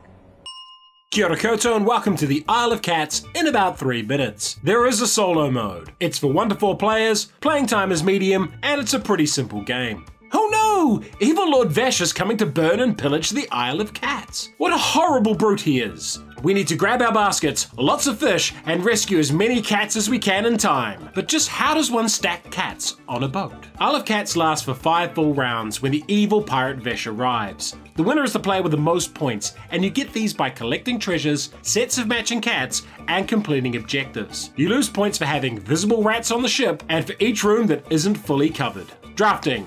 Each turn you will draft cards to play. Tile placement. This game is all about stacking cats on a boat. Player turn. Draw 4 tiles for each player in the game and place them either side of the board. For each treasure token you draw a replacement tile and place the treasure below the board. This is the number of tiles for 4 players. Then take 7 cards from the main pile. Select 2 to keep and pass the rest to the next player. Repeat until you have kept 7 cards. Cards do the following. Broken baskets let you catch a cat, but only if you have 2 of them. A full basket lets you catch a cat. Yellow cards let you take treasure tiles. Brown cards allow you to get special cats. Purple cards have special powers, and blue cards are lessons, which are objectives that score you points, and they can be both private or public. Each round you will have 20 fish to spend, and each card you decide to keep costs you fish. This one, for example, costs 5. You do not have to keep every card. Take all your green cards and compare them to your opponents. The player with the most boots on their cards goes first this turn. Players alternate selecting cats until they pass. Selecting one of the cats costs the basket and 3 fish from the left side or 5 fish from the right side. The first tile you take can be placed anywhere on your ship, but subsequent tiles must be placed touching another. Oshak cats are odd shapes and they can be any color. Just show that by marking them with a cat. Treasure cards allow you to place treasure tokens, basic ones or the rare ones from the bag earlier. If you place a cat on a matching color rune on your board, immediately gain 2 treasure tokens. Keep playing until Vesh arrives. Why would you like this game? Isle of Cats is both a silly idea and a wonderful game, and will appeal to a wide variety of players of different ages and experience. Superficially, it's a fun cat placement game. But the metagame around lessons and how they evolve your scoring is really captivating and surprisingly deep. What Isle of Cats does so well is create an emergent puzzle that as you play shapes with your choices of cards, placements and lessons. It's a game that evolves in front of your eyes. The best thing about this game is the captivating nature of the puzzle it presents. Admit it, you've been watching the boat slowly fill up instead of listening to me talk right now. However, due to the evolving nature of the game, on your first play you will likely not quite grasp the lesson system and how the objectives evolved, as it's a little different. It's also not the easiest game to recover from if you make terrible placement decisions early on. For another evolving game about filling up limited space, try Tiny Towns. And if you want something even simpler, try King Domino. Isle of Cats, Piggy approved, and a gold medal game. Kia ora koutou and welcome to It's a Wonderful World in about 3 minutes. It has a solo mode. It's a game for 1 to 5 players, playing time is short, and it's a pretty simple game. It's the near future and you are the glorious leader of a new state. Can you build your nation strong, harness the people's will, research fabulous technologies, and discover ancient powers on your way to building the most wonderful state in the world? The game ends after 4 turns of play. The winner is the player with the most points. Victory points. Victory points come from many different sources. Set collection. The most points will come from collecting sets. Drafting. Each turn you will draft 7 cards. Player turn. Each player will have a starting faction card. The A side is standard and the B side provides a variable setup. Don't mix A and B sides. Each turn starts with a draft. Get 7 cards, choose 1 to keep and then pass 6 to the next player. Continue doing this until you have kept 7 cards. On turns 1 and 3 pass left, and on turns 2 and 4 pass right. Once you have 7 cards, you need to make some decisions. Let's look at a card closely. This is its victory point value, and this is its set type. This card costs 3 science to build as shown here, and will produce 1 ore for each factory symbol in your display. You can also discard it for 1 ore. Some cards grant you a bonus when you build them, shown here, while others have non-normal resource costs, like so. We now decide which cards to keep and build, and which ones we discard for resources. We can either place those resources on our faction sheet or directly onto a card. If that card is completed, it is built and placed in your finished card area. We then go through 5 rounds of production in order, producing and building in sequence, starting with grey and ending at blue. We have 5 grey icons in our build line, so get 5 grey cubes. This allows us, along with a green cube, to build the nuclear plant with its 3 black production. This is important timing, as black is the next resource produced, and without the nuclear plant, we will produce nothing in this phase. We build the mega drill, which means we produce 1 blue later this turn, but because grey has already gone, that won't produce until next turn. The player who produced the most of a resource type gets the leader shown above. For science, that is a choice of either type. Leaders are worth 1 point by themselves, but their value can be increased. Finally, any 5 resources can be exchanged for a rare red cube. These are used on some rare buildings, but can also be used as a wild resource on any building. They are occasionally awarded for building cards. Keep playing until 4 turns are up. Why would you like this game? It's a Wonderful World crams a lot of decision making into its rather short playtime, and it's a game for people who want to play an engine builder but don't want to spend hours doing it. It's also a pretty straightforward game to teach and learn, with only a few simple mechanics holding it together, but the simplicity of the core system sits over a massive stack of cards that enables you to make complex and varied engines. The theme is a little batshit weird. Building aircraft carriers to find the Fountain of Youth is both bizarre yet strangely memorable. The best thing about this game is how densely packed it is with good decisions. However, drafting is a very group-dependent game system, and with some groups, this fast-paced game can be brought to a standstill by one slow drafter. This game shares a lot in common with the popular 7 Wonders, and for a more complex engine builder, try Terraforming Mars. It's a wonderful world. It's a wonderful game, a gold medal game. Kia ora koutou and welcome to New Frontiers in about 3 minutes. There is no solo mode. It's a game for 1 to 5 players, playing time is medium, and it's a moderately complex game. Humanity has left the cradle of Earth and struck out into the stars.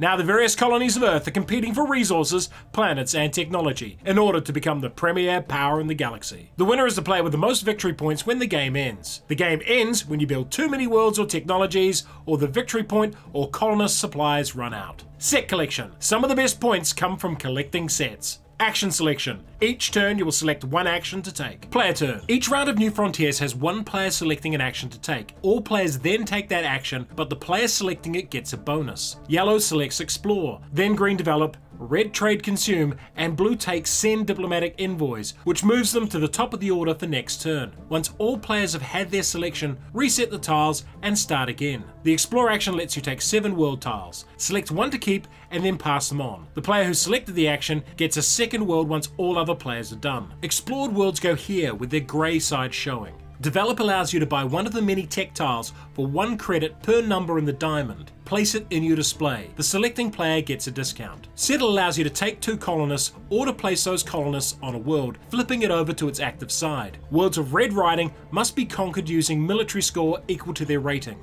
Military score can come from worlds and developments. Worlds with black writing cost money to colonize instead. If a world had a white circle surrounded by a colored ring, it is a windfall world, and you place a matching trade good on that world when it is settled. Produce allows you to put 1 matching good on each normal world that does not have one. The selecting bonus allows you to place 1 good on 1 windfall world. Trade allows you to sell goods for money. Each type of good sells for a different amount. You can also use consume powers at this time to get victory points. Finally, the retreat into isolation action gives you 2 money, but no one else can take it. Why would you like this game? New Frontiers is a much quicker game than it initially looks, so will be an ideal one for people who want a fast-paced game full of decisions. It crams a lot of empire building into very little time. And there are so many ways to end the game that it never drags on too long. It comes with a lot of tech tokens, and many of these are double-sided, allowing you to change the variables and play each game. The presentation of the game is great, with one of the standouts being the wonderful looking world tiles. But the heart of the game is its action selection system, and if you enjoy making decisions that maximize your gain while hindering your opponents, you might enjoy New Frontiers. The best thing about this game is the ridiculous oversized trade cubes. They're totally overkill and I love them for it. However, the military strategy is an obvious and easy way to win, and the counters to it require a good understanding of the game. This can lead to a game that has a bad first impression, as one strategy seems so much stronger than the others. And generally, if multiple players end up competing for the same sets and bonuses, both of them will lose out. Like the ideas here but want something simpler? Try a Race for the Galaxy. And if you like dice, try a Roll for the Galaxy. New Frontiers. It's Puerto Rico in space! Kia ora koutou and welcome to On the Origin of Species in about 3 minutes. Review copy used. There is no solo mode. It's a game for 2 to 4 players, playing time is medium, and it's a moderately complex game. In 1831, the Beagle set out on the original 5-year mission to seek out new life forms. Its course took it around South America to Aotearoa, Australia and Africa, but the most famous part of this journey was to the Galapagos Islands, where Darwin observed how different species had evolved in different regions. You are part of the crew of the Beagle on this auspicious journey. The game ends once the Beagle has finished its journey around the Galapagos. The winner is the player with the most points, and these come from multiple sources, including objective cards and discovered species. Tile placement. Species are tiles that are placed on the board. Set collection. Endgame points are scored on collected sets of books. Player turn. At the start of the game, place the objective cards. Place an anchor marker as a reminder for when each one will trigger. The fourth and final objective is always in the last space. The board starts with 3 species tiles, with 1 green, 1 yellow, and 1 blue trait each. This is a non-starter species, and note it has 2 yellow traits on it. On each of your turns, you will take one of 2 actions: discover a species or place research cubes. Each player starts with 8 of these cubes and can place 2 a turn on different species. Let's add a bunch more research cubes and look at the discover action. You can choose from the 7 species on the sidebar, but the top 3 can only be picked if you have a map. We want to discover this species. It will give us 2 victory points, our choice of these 2 cards, a crew card, and advance the Beagle 1 space. It requires us to expend 2 yellow and 2 green worth of research cubes from adjacent tiles. We place it here and use these cubes. Each cube off a tile counts as the traits on that tile, which is why we only need 1 off the yellow tile. We got to place this tile in this area, which only costs 2 yellow. We have to take them from an adjacent tile, so cannot use cubes on the double yellow tile. Some species will have wild traits on them, and these can come from any tile type. This tile is also a high level, so we can replace the existing species and take it into our hand to score points at the end of the game. Replace the chosen tile with another species from one of the spare stacks. Then reorder the tiles so they are ranked from highest to lowest in value. When the Beagle advances to a scoring anchor, resolve the matching objective card immediately. The bonus cards come in 4 types. The 3 coloured ones contain some tools and crew, but mostly books used for scoring at the end game. The other card type allows you to pick one of the 3 on display. These cards grant bonuses, such as being able to use cubes in any area for an action, granting bonus traits, making it easier to replace species, and unique crew bonuses. Why would you like this game?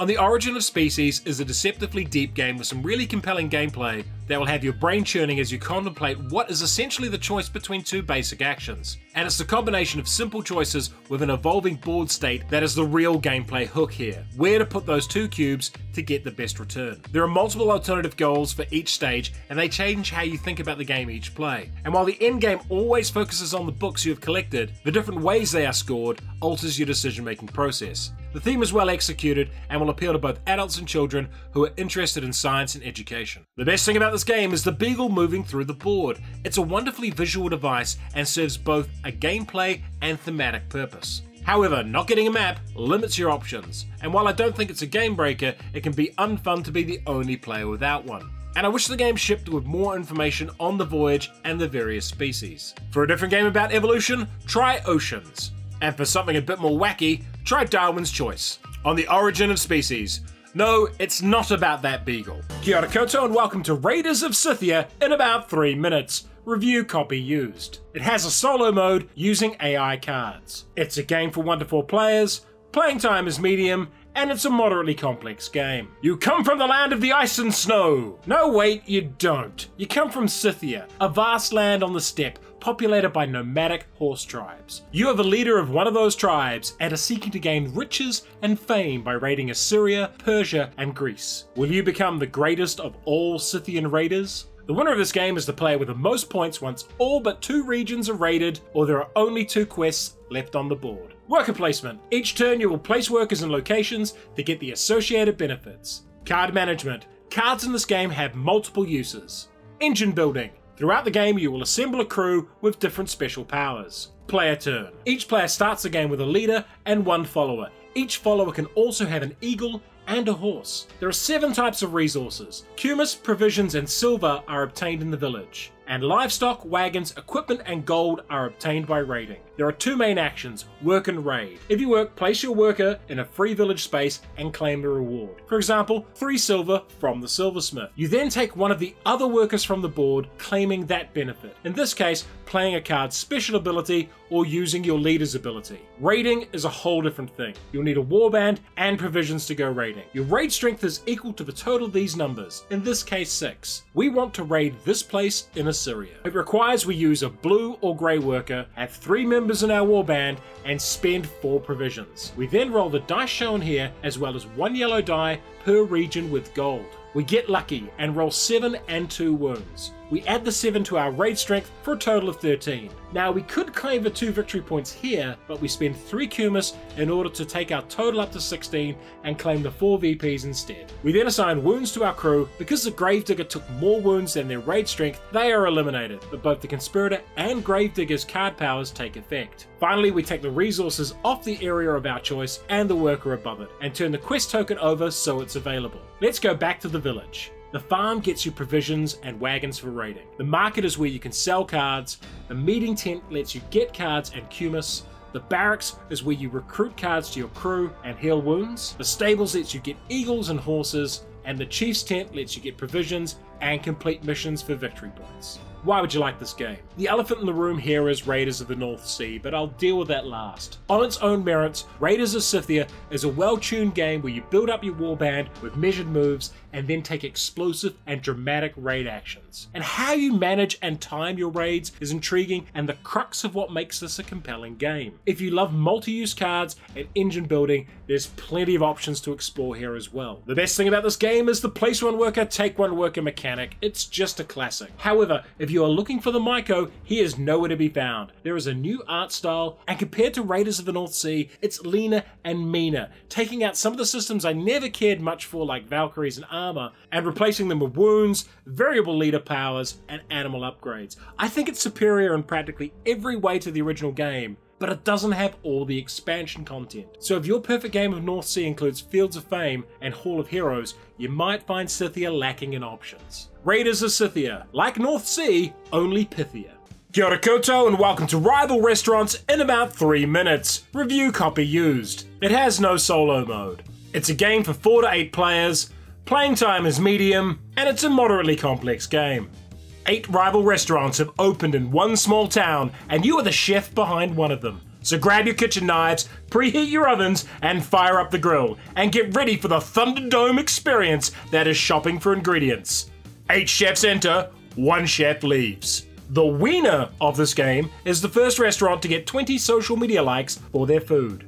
Set collection. To make and sell food, you need the right ingredients. Variable player powers. Each chef has game-changing powers they can use. Trading. You can trade ingredients and money between restaurants during the timed phase. Player turn. At the start of the game, you will have a restaurant and a chef, along with their standee, as well as one of each type of recipe. At the start of a turn, collect money, and then you must decide where to go in secret using this handy dial. Select your ideal location, and then place the dial down to show when you're ready to go. All chefs reveal simultaneously, and then you place your chef.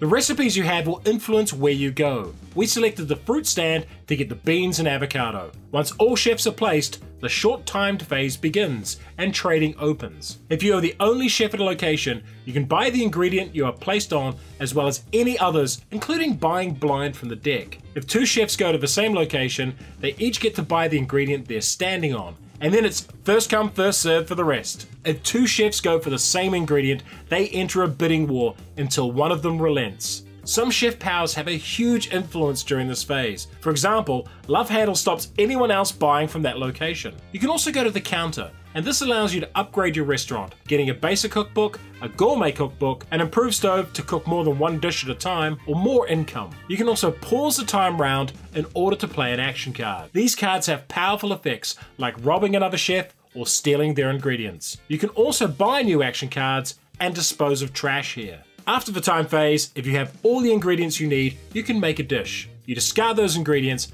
gain a number of likes as shown on the recipe, and more of it matches your restaurant type. Collect any rewards for increasing your score as well. Then collect the trash shown on the recipe. Finally, draw a replacement recipe unless you have the matching cookbook, in which case you draw 4 and choose 1. It's now the next turn. Why would you like this game? Rival Restaurants is a game about complete bastard chefs who care about nothing other than their own personal culinary creations. And as a result, it's a fast-paced, frantic game full of ways you can screw each other over. It's tailor-made for large groups of extroverted people who love lots of interaction and silliness. And the different chefs all feel unique and interesting, with game-changing abilities. And the whole game is wonderfully illustrated and presented. It nails the silly chaos and confrontation of its theme exceptionally well. The best thing about this game is the action cards and the sheer levels of silliness they bring to the game. However, while this is a game for 4 to 8 players, it thrives on interaction and is far far from its best at lower player counts. I think you need 7 or 8 players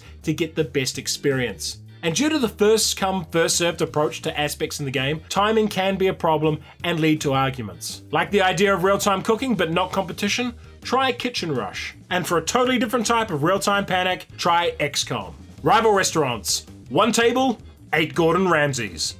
Kia ora koutou and welcome to Roll for the Galaxy in about 3 minutes. There is no official solo mode. It's a game for 2 to 4 players, playing time is medium, and it's a pretty simple game. Humanity has left the cradle of Earth and struck out into the stars. Now the various colonies of Earth are competing for resources, planets, and technology in order to become the premier power in the galaxy. The game ends once one player has built 12 tiles. All the bonus victory point tokens run out. The winner is the player with the most victory points, shown here and here. Action selection. You select one action to take each round, and not all actions will happen. Dice. There's so many different dice. Player turn. Each player starts with 5 white dice. 3 go in your cup, and 2 into your citizenry for later use. You also get a double-sided faction token and a starting world. These will grant you bonuses and extra dice. You also draw 2 tiles. These are double-sided. Select 1 triangle and 1 circle tile and place them ready to be built. Let's skip a turn. We have 7 dice in our cup and roll them. We align the matching sides to the 5 different phases in the game. The green die is a wild card. On our turn, we really want to build this world, and that will cost us 4 dice. We only have 1 planet die here. However, we can place any die here to select our action for the turn,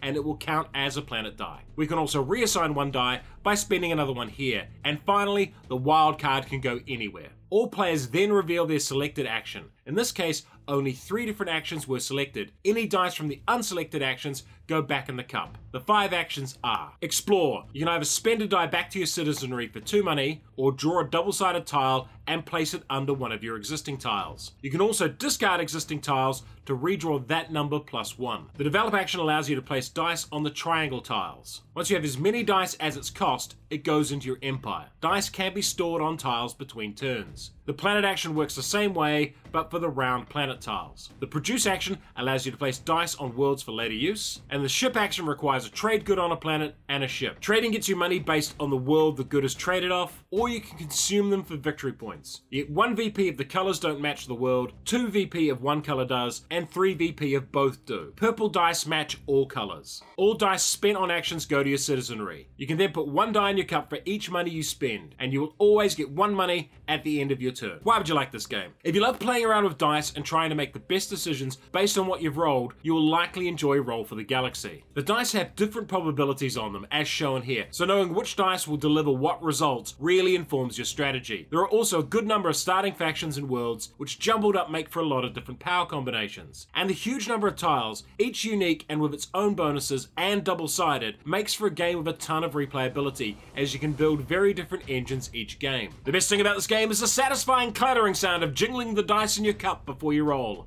Love it. However, apparently people cheat at this game, and there really isn't anything to stop people changing their dice behind the screen. I personally don't play with cheaters, but this is a comment I've been told a lot. And while the game is all about making the best decisions with what you've rolled, some people hate not being able to do exactly what they want to do each turn. This is the dice version of Race for the Galaxy, so if you hate dice, try that. And for the even more board gamey version of this, try New Frontiers. Roll for the Galaxy, a gold medal game, but let's look at its first expansion. Ambition is one of those expansions that adds more without overcomplicating the game. First, it adds in 2 new dice types. Leaders are the black dice, and they replace one of your starting white dice, and orange are the entrepreneur dice. They add 2 new systems. The $ icon means a die goes back in your cup when it's used, instead of to your citizenry. And the multi-phase sides can be treated as either symbol. Goals are added to the game, and you randomly select 6. Completing one of these will give you these bonus tokens, which can be spent as a wild die or kept for victory points at the end of the game. But my favourite thing are the extra tiles. There's only 5 in the main pool, and these focus on the new dice. But the biggest change is to the starting tiles. There are 7 new starter worlds to go with the 9 from the original game, and a whopping 14 new faction tiles. This dramatically increases the number of possible starting combinations. For me, this is what a good expansion should look like. Doesn't try to fix the game, it just adds more of the good stuff you liked in the original. and it's one of those game expansions that just becomes part of the core game for me. Unfortunately, I haven't played the second expansion, so I can't give any comments on Roll for the Galaxy Rivalry yet. Finally, there's also an app version of this game on Steam that I have been playing the hell out of, and it's one of my favorite app adaptations of a board game to date. Unfortunately, it doesn't have any of the ambition stuff yet, but hopefully they bring that in sooner rather than later. Kia ora koutou and welcome to Sabotage in about 3 minutes. Review copy used. There's a solo mode using an app. It's a game for 2 or 4 players, playing time is medium, and it's a reasonably complex game.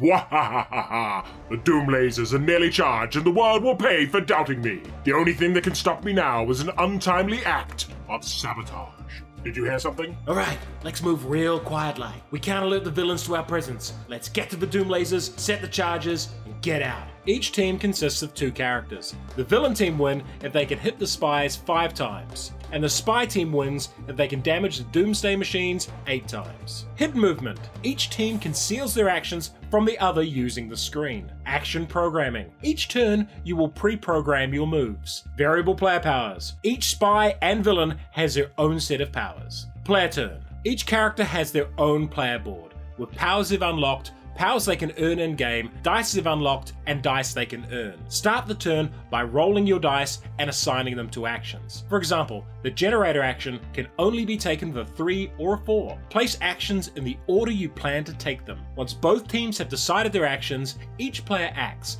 starting with the villains going first and the spies next. Let's show some actions. Note that many actions say what you need to call out to your opponents, but some actions do not. Here we take this action to add a blue cube to the generator. Powering up generators is how the villains get more action dice. Villains get more powers by assigning dice to this row here to get the upgrade cubes from it. Next is a motion detector action. The villain declares the orange quadrant is what they are scanning. The spy players must declare how many spies are in that quadrant, in this case 1. So the villains mark the board where they think the spy could be. The spies take a move and scan action, declaring the D to P column. The villains reveal they are located there, which grants the spy a point of swagger, which they can use to get power-ups and more dice. The other spy then declares a hack in the elevator, removing one of the doomsday cubes needed to win. They also play a hologram device to misdirect the villains. Next turn, the villains have a strong suspicion where one of the spies is, so declare a stun gun attack. This hits our spy and removes him from the board, but they can parachute back into the base next turn. Keep playing until one team wins. Why would you like this game? One of my all-time favorite computer games is No One Lives Forever 2, due in part to its cartoonish 60s super spy look, and Sabotage has a similar wonderful aesthetic. Everything about the game's presentation is brilliant, and it's just an eye-catching game. The team play is also fascinatingly well done, and Sabotage loses a lot when you play it with 2 players instead of 4, as the whispers and giggles behind the screen are a highlight. The hidden movement is excellent. With only 16 spaces, it seems like there's nowhere to hide for the spies, yet somehow it's just enough space for them to work. It also doesn't overstay its welcome, and rounds are quick enough to remain fun. And each character has its own playstyle and upgrade path, which can give the game extra wrinkles and quirks. The best thing about this game is the sense of tension you get when you are hiding from the villains, or the satisfaction of saying, "Found you!" when you locate a spy. However, Sabotage at times feels like it's stuck between a frivolous couples game with giggling behind the screen and an intensely competitive blind chess match, never quite settling on a true identity or tone. It's also incredibly annoying to teach people how to play due to the hidden movement, screen, and variable powers. If you like hidden movement in teams, but have lots of people, try Captain Sonar. Now my second favorite thing with this name. Kia ora koutou and welcome to Sagrada in about 3 minutes. It has a solo mode. It's a game for 1 to 4 players, playing time is medium, and it's a pretty simple game. Stained glass windows are artistic works of great difficulty. You are an artisan attempting to make your masterpiece, but you are not alone. Other artisans are competing against you. Can you manage your supplies and tools and make the most wondrous stained glass window? You will mark the end of each round using a die. When 10 rounds are up, the game is over, and the winner is the player with the most points. Points are scored by completing public goals as well as your individual private goal. Drafting. There are a central pool of dice that players alternate selecting from. Dice. Sagrada is all about the shiny bright dice. Player turn. Each player takes a window board, a secret objective, and 2 double-sided tile cards. Select one of the tile cards to keep and gain the number of tool tokens shown in the bottom right. Then slide the title card into the window board. There will be 3 public goals and 3 tools. Make sure to be familiar with them before you start drafting dice. Each turn revolves around the dice draft. Roll a number of dice equal to 2 times the number of players plus 1. So for 4 players, this will be 9 dice. Blue is the first player, so they select one of the dice. Play proceeds around the table to green. Green selects 2 dice and play reverses back around to blue. The leftover die is used to mark the turn. The first die you place must be on an edge, but from here there are restrictions on where you can place. A die of the same color or number cannot be placed above or beside, so these dice cannot be placed by the green 3. If a square shows a number in it, only a die matching that number can be placed there, so the blue 2 can go on a 2. A white space can have any die placed in it that does not break the previous rules, and only matching colored dice can be placed in colored squares. So using the rules above, only one die can be placed in the middle 4 space here, and that is a red 4. We draft a red 3, but this lets us use one of the available tool cards. We pay 1 tool token to use the card and change the 3 to a 4. Subsequent uses of a tool card would use 2 charges. If you ever accidentally break the placing rules, you must remove those dice. Once 10 rounds are up, scoring takes place. You score the points shown on the bottom left of the goal for each time you achieve that goal. So in this example, we score it twice. Your private goal will always be the total value of 1 color. And finally, lose 1 point for each empty square. Why would you like this game? Sagrada is a puzzle game for people who love spatial puzzles, and the rising tension of having your available placement options get more and more limited as the game goes on. And that's the best part of Sagrada, looking at the draft options and realizing that you have put yourself in a bad position, or the triumph of getting a row exactly right to match a goal. The tool cards give you different options on how to manipulate the game, and only 3 are included each time you play. And well, it's simply a pretty looking game. Those shiny dice are really nice. The best thing about this game is when it all works well and you have a wonderful looking, high scoring completed window. However, despite the myriad of tools, tiles and goals in the game, if you don't like the core gameplay of drafting and placement, none of the changes will make the game work for you. There's also limited interaction. While drafting to hurt other players can happen, you're far more likely to draft for your own needs first. Like the mechanics but wish the game had swords and spells? Try Role Player. And for a different type of pretty dice drafting game, try Noctiluca. Sagrada, one pretty puzzle. Kia ora koutou and welcome to Shaolia Warring States in about 3 minutes. Review copy used. Deluxe edition featured. There is no solo mode. It's a game for 2 to 4 players, playing time is short, and it's a pretty simple game. On the continent of Shaolia, war has broken out between numerous fragmented states. You're one of these warlords trying to build up your state, defend your palace and your people, while promoting culture and education. Can you build and hold on to the greatest state in Shaolia? The victory conditions of the game are determined by the scenario. Normally you win by destroying your opponent's palace or gaining 18 culture. Card management. All buildings in this game are represented by cards. Dice. Allocating dice to buildings is the key to victory. Player turn. Each player has a board of 8 possible build locations, 2 of which are locked out at the start of the game. You can pay 3 coins to remove these. Buildings can be placed in any spaces except defensive buildings, which must be in the front row. You'll also gain a leader at the start of the game, which is a powerful card you can use. The first phase of the game is purchase, and you can pay 1 coin to get the top basic blue card, or discard 3 basic cards to get one of the face-up advanced cards, replacing it immediately. Officers can be purchased for 1 mineral, and an extra die can be purchased for 4 coins. You may only make a total of 4 purchases each turn. Next is the building phase. Each building has a cost in its top right, which must be paid. Buildings are placed on your board in an available spot. Some buildings, like the theatre, have a prerequisite, in this case a school. You can also choose to build those buildings over the building that grants the prerequisite. The final phase is the action phase, and you get 3 dice unless you purchased an extra one. To activate a building, place a matching die on it. For the theatre, we gain culture. The any spaces here can use any dice and immediately grant the shown bonus. In this case, 2 officers. This area needs both a 6 and a 1 to activate. We have a 2, but we spend an officer to adjust the die 1 step to a 1. Some cards, like the infantry here, do damage to opponents' buildings. You can choose to take that damage on defensive buildings instead. If a building takes its health and damage, it is destroyed. Trade buildings let you use the trade market. For example, we sell 1 mineral here for 3 coins. 6 of these slots are static, and the other 2 change. This one grants any tokens, which can be used as any dice value. Finally, there are status tokens. This one allows a unit to do more damage, this one grants buildings extra health, and this one prevents a building from working. A building may only hold 2 status tokens. Keep playing until someone wins. Why would you like this game? Shaolia is a dice placement game with a high degree of interaction between players. It mixes engine building and dice manipulation with some old school burning down of your opponent's resources. It's most suited to 2 players as the game is built around a dueling focus. You attack your opponent while defending in turn. The limited spaces in your state lead to important decisions about what to build, what to defend, and how you focus on winning. And you'll always feel short of resources, which is a good thing. The advanced cards offer a lot of different ways to build and different tricks, but it's how you build combos in your state that is really decisive. The best thing about this game is the art style. I absolutely love it. Look at this guy, he's just happy to be here. However, each scenario has a different set of cards available, and sorting those out each game is a bit of a chore. And ultimately, while it's fast and fun, I'm not sure if it's the deepest and most replayable game. Very serious gamers might burn out on it pretty quickly. Want a more complex dice placement game? Try Circadian's First Light. And for a less confrontational game,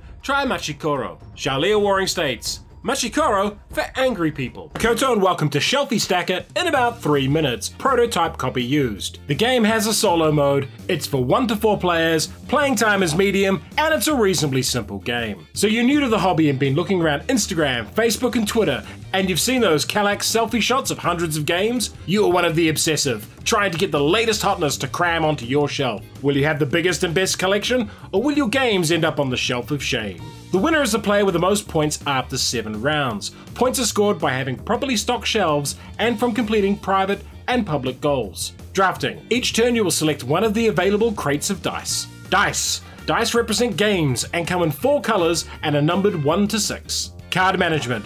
Each player has a hand of 8 cards and you will play 1 each turn. Player turn. Place a number of empty crates in the middle of the table equal to the number of players plus 1. Then draw and roll 3 dice from the bag for each crate. You then choose one of your unplayed character cards and place it face down. Each player reveals their card simultaneously. The number in the top left of the card determines the turn order. In the case of a tie, check the letters in the bottom right corner. In this example, the green player will go first. In turn order, select one of the available boxes of games. You will then place those dice on your shelf. And let's talk about the rules for that. Dice must be placed at the bottom available space in a column. A die cannot be placed in a column that does not match its color, so purple dice must be placed on top of other purple ones. A die cannot be placed on a value equal or higher than itself, so this 3 cannot go on top of the 4. However, a 5 could be placed there. 6 is a wild and can be changed to any value. If you do not have a space to place a die, it goes on your shelf of shame, and this will lose you points at the end of the game. The cards you play can be used to alter dice. This one allows you to flip a die in the box over to its opposite side, so we change the blue 5 to a blue 2 and then place it on the shelf. Cards are tapped to show they have been used, but you do not need to use them on the turn they are played. This one allows us to treat this green 3 as a blue 3 for the purpose of stacking it this turn. If you are the first player to complete a public goal, you can claim that on your turn. Keep playing until the end of 7 rounds. Why would you like this game? Shelfie Stacker is a dinky dice drafting game that is incredibly easy to teach and learn. The theme of having to properly stack a 5x5 Kallax with board games is one that many board gamers will identify with. Visually it's quite striking, with a fun ensemble of character cards, and of the 12 available characters you can configure the 8 you include in your starting hand in a variety of ways. But the real strength of the game is how the cards allow you to manipulate the dice, and this is where it will appeal to more experienced gamers, as being able to hold previously played cards back until you need them can lead to some interesting chain effects and interactions. The best thing about this game is the scoring aid. It's one of those genius ideas that keeps you focused on what you need to do and makes explaining the game so much easier. However, this is very much a lightweight puzzle game in the mold of Sagrada or Azul. If you are expecting anything more complex and involved, you will likely be disappointed. And mechanically, it isn't a revolution, but it combines a lot of popular systems into a solid game nonetheless. Like the idea of placing dice and patterns, you could try Sagrada. And if the drafting system appeals to you, take a look at Azul. Shelfie Stacker, here's our Shelfie! And if you enjoyed this video, subscribe to the channel. Makoto and welcome to Solar Storm in about 3 minutes. Review copy used. It has a solo mode. It's a game for 1 to 4 players, playing time is short, and it's a pretty simple game. Warning! Warning! Solar flare incoming!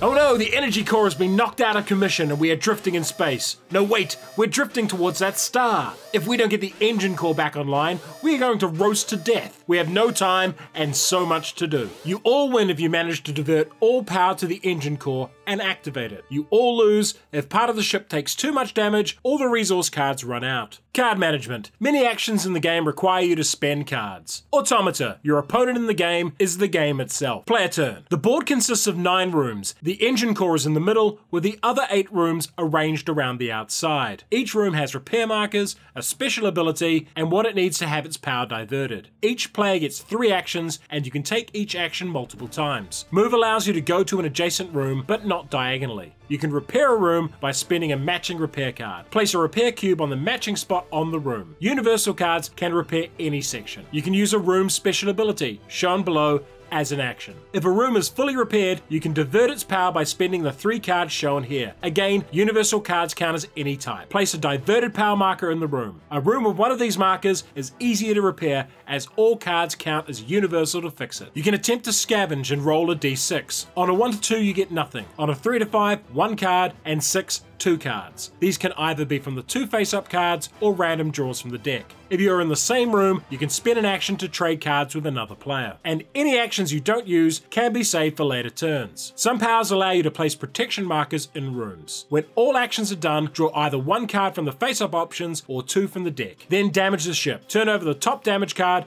and remove the top repair cube from that room. Damage gets more intense as the game goes on. However, protection prevents a room from taking damage. It is now the next player's turn. Why would you like this game? Solar Storm is a small box game with a lot of game in it. If you are a fan of solo or co-op games that are puzzle solving, you might get a kick out of it. The rules are simple, but there is a lot of ways to go about solving your problem. In particular, the room abilities and how you use them effectively are a huge boon. The graphic design is simplistic, but incredibly functional. It won't blow you away artistically, but it makes everything very easy to understand. Solar Storm is what I would consider a firefighting co-op, like the games pictured here. You have limited time and resources to stop a problem, so if you like these games, you'll probably like Solar Storm. The best thing about this game is how much game comes in this tiny box. However, as much as I enjoyed the core gameplay loop, after 4 or 5 plays it was starting to feel samey. And while the foundations are strong, I'm not sure it's the sort of game that gets a lot of repeat plays. The deluxe version has different room layouts that might help that, and I feel those could have been in the core box. As mentioned earlier, Solar Storm shares a lot in common with the classic Pandemic, as well as the newer Horrified. Solar Storm.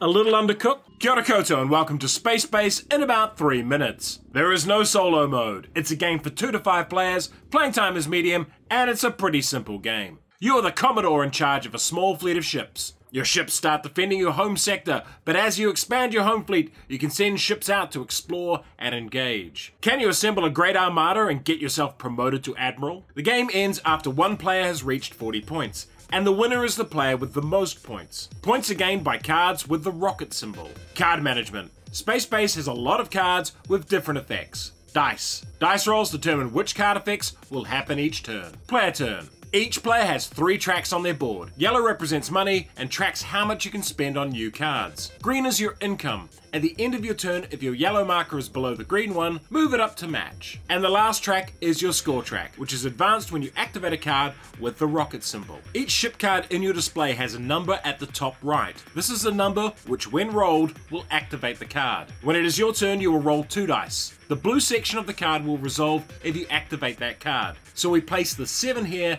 to get 3 coins. We could also choose to resolve the 3 and the 4 separately if we wanted to, gaining 1 coin from each. We then spend money to buy a card from one of the 3 displays. This one here costs 4 coins. It replaces the current card in the 5 area, which is turned over and tucked under the board, so the red part of the card is showing. Now on other players' turns, when they roll the 2 dice, you gain 1 coin whenever a 5 is rolled. If a double is rolled at any time, you can claim its benefits twice, so gaining 2 coins if someone else rolled a double 5, or 4 coins if you rolled it on your turn. This means numbers 1 through 6 are likely to activate a lot more than higher numbers like 12, which only activates on a double 6. There are also lots of different type of card effects. This one activates the card to its right. This one is charged up when you roll it, and that charge can be spent to take a special action. This one allows you to get bonus cards for free. This one activates either the card left or right, and the number 11 card here increases your income. Each of these cards can be upgraded and replaced and subsequently flipped over to their red side. Finally, you can also buy expensive colony cards which give you lots of points.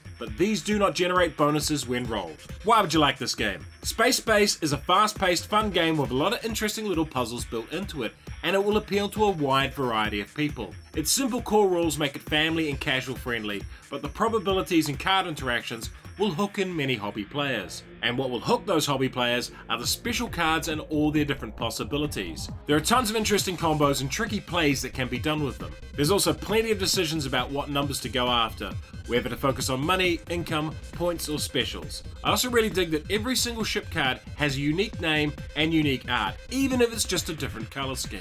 The best thing about this game is that everyone's always engaged. You get to do stuff on other players' turns, and that's really good. However, some of the special cards aren't very clear about what they do initially, so you'll have to read up about them in the rulebook.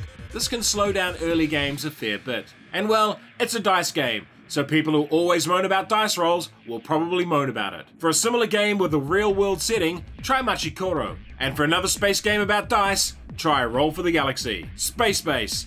It's basically better Machikoro. Kia ora koutou and welcome to Terra Mystica in about 3 minutes. There is no solo mode, it's a game for 1 to 4 players, playing time is long, and it's a pretty damn complex game. In the world of Terra Mystica, different races compete for land and dominance. Only by mastering terraforming magics can you transform the landscape to suit your people's needs. Will you build a great empire, or will you be stuck with a couple of huts in the mud? The winner of this game is the player with the most points after 6 full rounds of play. Points come from many sources, including completing round goals and building towns. Just keep an eye open for this symbol. Variable player powers. Every race in Terra Mystica has unique powers as well as a preferred home terrain type. Network building. Building connected sets of buildings is the key to winning. Player turn. Each player will have their own board, which has your buildings on it, your power bowls, your terrain guide, and other information. At the start of a turn, claim one of the boost tiles. This will give you a one-off bonus. There are 4 types of resource in this game: priests, coins, workers, and power. Collect income. This is based on what buildings you have moved off your player board. So here we gain 4 workers. If we had built 2 trading posts, we would also gain 4 coins and 2 power. Building costs are printed on the board. For example, this building costs 2 workers and 5 coins. Power sits in 3 bowls. This action says we gain 3 power. Because we still have power in bowl 1, we move 3 from there to bowl 2. This action gives us 4 power. So we move 2 to bowl 2 and then another 2 onto bowl 3. Anytime you can discard a power from bowl 2 to move another to bowl 3. Power in bowl 3 can actually be spent to do cool stuff, like spending 4 power here to gain 7 coins. On your turn you will take actions. For example, terraforming. For each race, their home terrain is their player color. To move terrain 1 type closer to theirs costs 3 workers each. You start only being able to terraform adjacent areas. This terrain starts 2 steps from yellow. Moving it to brown costs 3 workers, but this would be a terrible move for yellow as brown is right there. So they use a free spade from their booster to shift it another step to yellow. As it is now their home terrain, they can build a basic building there, paying its cost. You can also upgrade buildings, paying the new building's costs. If you ever have at least 4 buildings of sufficient size connected, you gain a town tile, which is a significant bonus. Dwellings give you workers, trading posts money and power, temples give you priests and blessings, and the stronghold a unique bonus for each race. Priests can be used to increase how far you can terraform, how much it costs, and where you are on the cult tracks. These tracks are worth a lot of points, and you can only reach the final step if you have a key from a town token. When you are done taking actions, return your booster tile and claim a new one. Why would you like this game? Terra Mystica is one of the classic heavyweight games, and it's definitely for people who want something complex and challenging. There are so many levers to pull in the game, from what cult upgrades you get to how you spend and gather power. And the different playstyles between the factions can be dramatically different. The Darklings, for example, can only terraform with priests. This is a game for people who like hard-fought games where you have to both plan ahead and be quick on your feet to react. The best thing about this game is how the board evolves through play as the terraforming takes place, and how quickly you can be squeezed out. However, a few missteps in this game and you are in for a terrible time. Running out of money and workers can leave you stranded while others surround you. Definitely a game that rewards experience. There's also an app version of the game, but the AI is quite poor and the interface is quite clunky, so it's best for online play and not solo play. While I really like Terra Mystica, I gave it gold medal to its sibling game, Gaia Project, and I slightly preferred that one to this, largely due to the technology options in Gaia Project. Terra Mystica. Darklings are bullshit. Kia ora koutou and welcome to The Crew in about 3 minutes. It has no solo mode. It's a game for 2 to 5 players, playing time is short, and it's a pretty simple game. You are the crew of a spaceship on a long quest searching for Planet 9. Through a series of 50 missions, you will advance closer to your destination, but there are always tasks that need to be done. Can you keep your crew together and find Planet 9? In The Crew, you all win by completing the mission goal. This varies from mission to mission, but most missions require that objective cards are won by specific players. You lose if an objective card is won by the wrong player. Trick taking. Each round of the game is called a trick, where each player plays one card with the highest matching card winning the trick. Secret information. You can only communicate limited information about your cards. Player turn. In The Crew there are 4 coloured suits of cards numbered 1 through 9. There is also a special suit of rockets numbered 1 through 4. Rockets are trump cards. Here's the basics of how to win a trick. The first player leads with a card, then each other player plays another card from that suit if they can, with the highest played card winning. Now in this example, the first player wants to win the gold 1 card, so they open with the gold 8. The second player adds the 1 gold to the trick, and players 3 and 4 have no gold in their hand, so play other cards. The first player wins this trick because they had the highest card of the leading suit. In our final example, the player on the right wants to win the pink 6. The starting player leads with a pink 8, a very high card. The second player adds the pink 6. The blue card cannot win, but because the right player has no pink cards in their hand, they can play a rocket to win the trick, because rockets are trump cards. To start the game, shuffle the cards and deal an even number to each player. Make sure they are face down. Then check the logbook to see what mission you're up to and follow the rules there. For our example, we will do a mission that requires 4 objective cards to be won. You may place 1 card in front of you to communicate information to the rest of the crew. If you place your communication token at the top of the card, it says that is your highest card of that color. If you place a communication token at the bottom, it says it is your lowest. If you do that for a high card, it indicates that you have at least 2 high cards in that set. And if you place it in the middle, it shows that it is your only card of that set. Each player claims an objective card in turn. The first player thinks their gold 9 will help win the gold 8. The left and top players follow similar logic, and the right player aims to win the last card with a trump. You can also use the optional distress signal, which allows you to pass 1 card left or right before the round begins. Play until you complete your mission, then reset and move on to the next mission. Why would you like this game? The Crew is a game that will be popular with a lot of people because it takes mechanics familiar to those who play Bridge, 500, Hearts and other trick-taking games, but gives them a new lease on life. And that's the huge draw of The Crew. Trick-taking games are popular worldwide with people outside of hobby gaming. Its incredibly short playtime for each round makes it a perfect game for lunchtimes and for breaks between other games. And each of the 50 missions adds wrinkles to the gameplay, from having to do tricks in certain orders and sequences, through to weird little games like this one, where one person cannot win a trick. It's also a small box game and very affordable. The best thing about this game is those tense rounds when there are only a few tricks left to play and you narrowly squeak in the win. However, to get the best out of the crew, you really need to obey the communication rules. Too much information makes this game too easy. And it isn't a rich thematic game. It's a great take on the trick-taking genre, but if you don't like co-ops or trick-taking, you probably won't enjoy it. For a more conventional trick-taking game, try Diamonds. And for a different type of space co-op,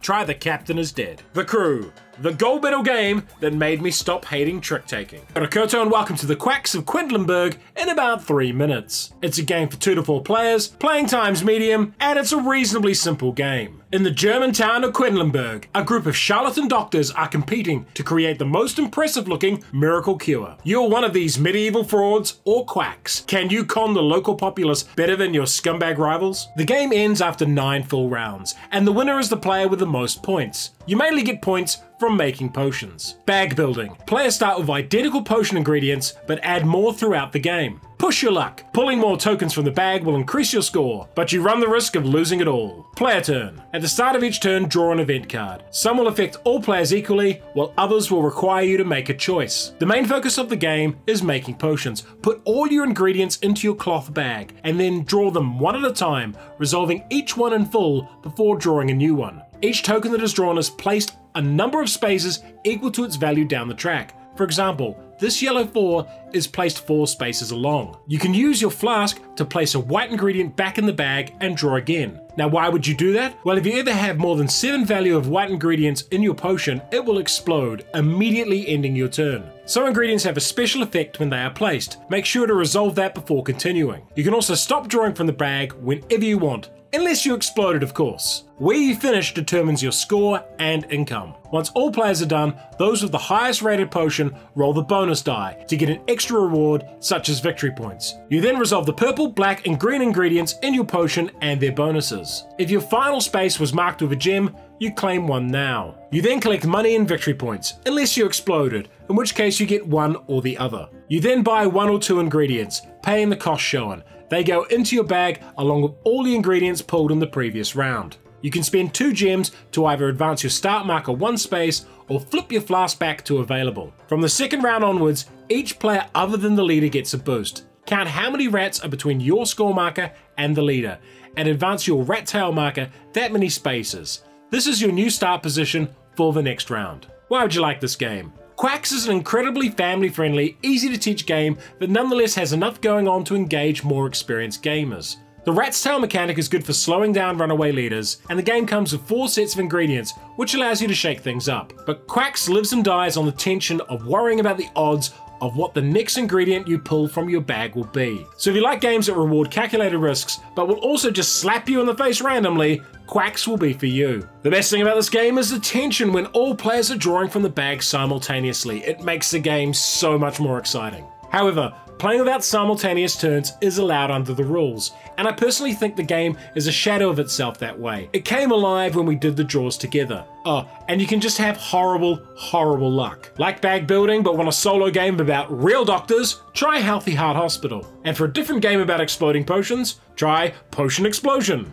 The Quacks of Qendlinburg. Just one more. No! Kia ora koutou and welcome to The Reckoners in about 3 minutes. It has a solo mode. It's a game for 1 to 6 players, playing time is medium, and it's a moderately complex game. Superpowers are supposed to make people into heroes, right? Sure, some would become villains, but they would be challenged by Wonder Woman, Superman, or even Birdman. Not in this world. There are no superheroes. There are only epics, and Steelheart is the worst of them. Can you take him down before he kills everyone? You win if you manage to research Steelheart's weakness and then defeat him in combat. You fail if too many civilians are killed. Dice. This game is all about the special dice. Variable player powers. Each character has a skill and set of dice associated with them. Player turn. Each character starts with 6 dice, 3 normal ones with 1 symbol on each side, and 3 of their player color, which have a double symbol on one side. You roll the dice up to 3 times, saving at least 1 and more if you want to after each roll, until all 6 dice are saved. During your turn, when you use a die, place it here. Once all players are rolled, actions take place, and it's important to note that players can act in any order they want, taking actions in between each other's actions and combining efforts. The main actions you can take are to spend any die to move from one zone to the next.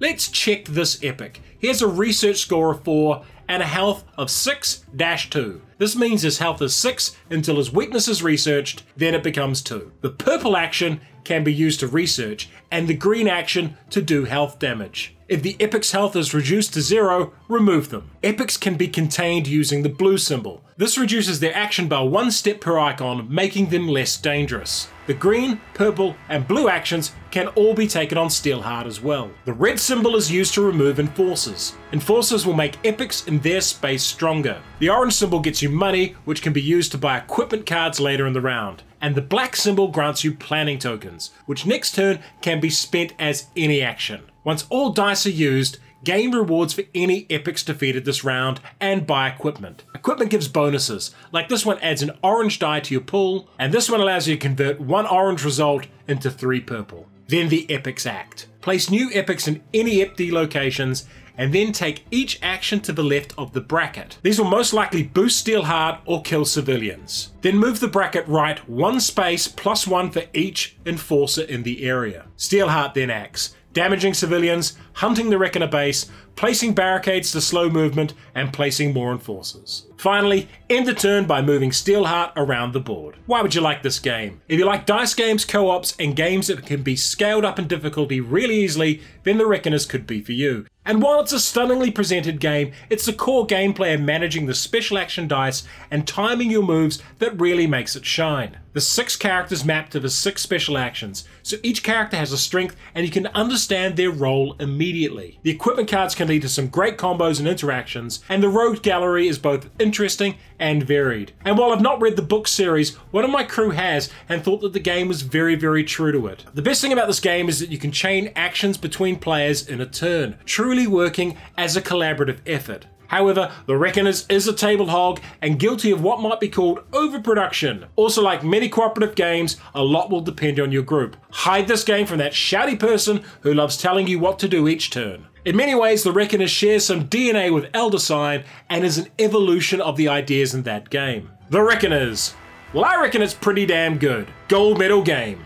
Kia ora koutou, and welcome to Tiny Towns in about 3 minutes. It has a solo mode. It's a game for 1 to 6 players, playing time is short, and it's a pretty simple game. In Tiny Towns, you are the mayor of a new township, one of many in the woods, and you are competing to create the best and most wonderful town of all. Can you manage your limited resources to build the very best tiny town? The game ends once all players cannot place any more resource cubes on their board. The winner is the player with the most points, with each empty space losing your points and buildings gaining them. Cube placement. Each turn you will place 1 resource somewhere on your player board. Victory points. Different buildings score different points in different combinations. Player turn. There are 5 types of resources in Tiny Towns: wood brown, wheat yellow, brick red, glass teal, and stone grey. For each game you will select buildings, and each building type is represented by a card and a piece type. Each building has a name, what resources it takes to build, and what bonuses it grants, if any. The 6 building types shown here have multiple alternatives, so make sure each player knows what each one does. The last 2 types are cottages,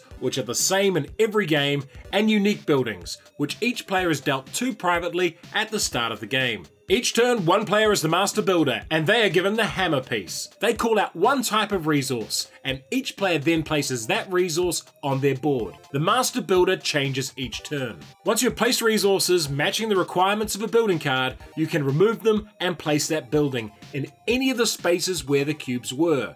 These are all valid placement positions, but we choose the bottom left corner. Each player only gets 1 unique building marker, so if you place a unique building, you cannot place the other one. Some cards will only score points if they are fed. To feed a card, you must place a building like the granary, which feeds them. Some cards only score points or have effects that target adjacent buildings. In Tiny Towns, adjacent is only up and down or left to right, not diagonal. So the millstone is adjacent to the orange building, but not the yellow one. Placement of cubes can be in any orientation, so all of these placements are valid for building a cottage. Keep playing until you run out of spots to place. If you finish early, other players can continue playing until they are done. Finished players do not get to be the master builder again. Why would you like this game? Tiny Towns may look like a sweet and pleasant game, but it really isn't. It's a fast-moving, interactive spatial puzzle where time and space runs out far faster than you want it to. And that's why it's the kind of game that will really appeal to people who want a fast puzzle that unfolds before them. A game where there are simple decisions each turn, but decisions with serious consequences. All actions in Tiny Towns are simultaneous, so playing with larger groups, the game still moves at a pretty good pace. And the variety of cards in the game mean it's not an easy one to solve. You can't just build 8 cottages and 2 farms every game for big points. The best thing in this game is when you call out a cube as the master builder and someone at the table curses you for it. However, it is really easy to make an early mistake in Tiny Towns and effectively eliminate yourself from contention. There's no way back from a bad decision. And that's really its biggest negative. Playing through a game where you know you are screwed is no fun. Like the idea but want something more tactile? Try Catacombs Cubes. And for a more involved cute city builder, try Everdell. Tiny Towns. Why did you pick the grey cube? Anything but the grey cube! So, and welcome to Too Many Bones in about 3 minutes. Review copy used. It has a solo mode. It's a game for 1 to 4 players, playing time is long, and it's a pretty damn complex game. The evil tyrant has taken over, and the Gaelic people live in terror, oppressed and persecuted within our own homeland. You're one of the Gaelic Special Strike Force. Your mission, infiltrate the turret's base and take them out. But the journey is long and hazardous, and time is against you. Can you save the Galak people? You all win if the tyrant is defeated in the final battle. You all lose if you run out of time and have not defeated the tyrant. Narrative. This game has story encounters with decisions in them. Character development. Your unique character grows and develops new skills. Dice. This game is called Too Many Bones for a reason. Player turn. Choose a tyrant to face. This determines the length of the game, the monsters you will fight, and the final battle. Each player chooses one gearlock and takes their sheet and dice. You have 4 main stats.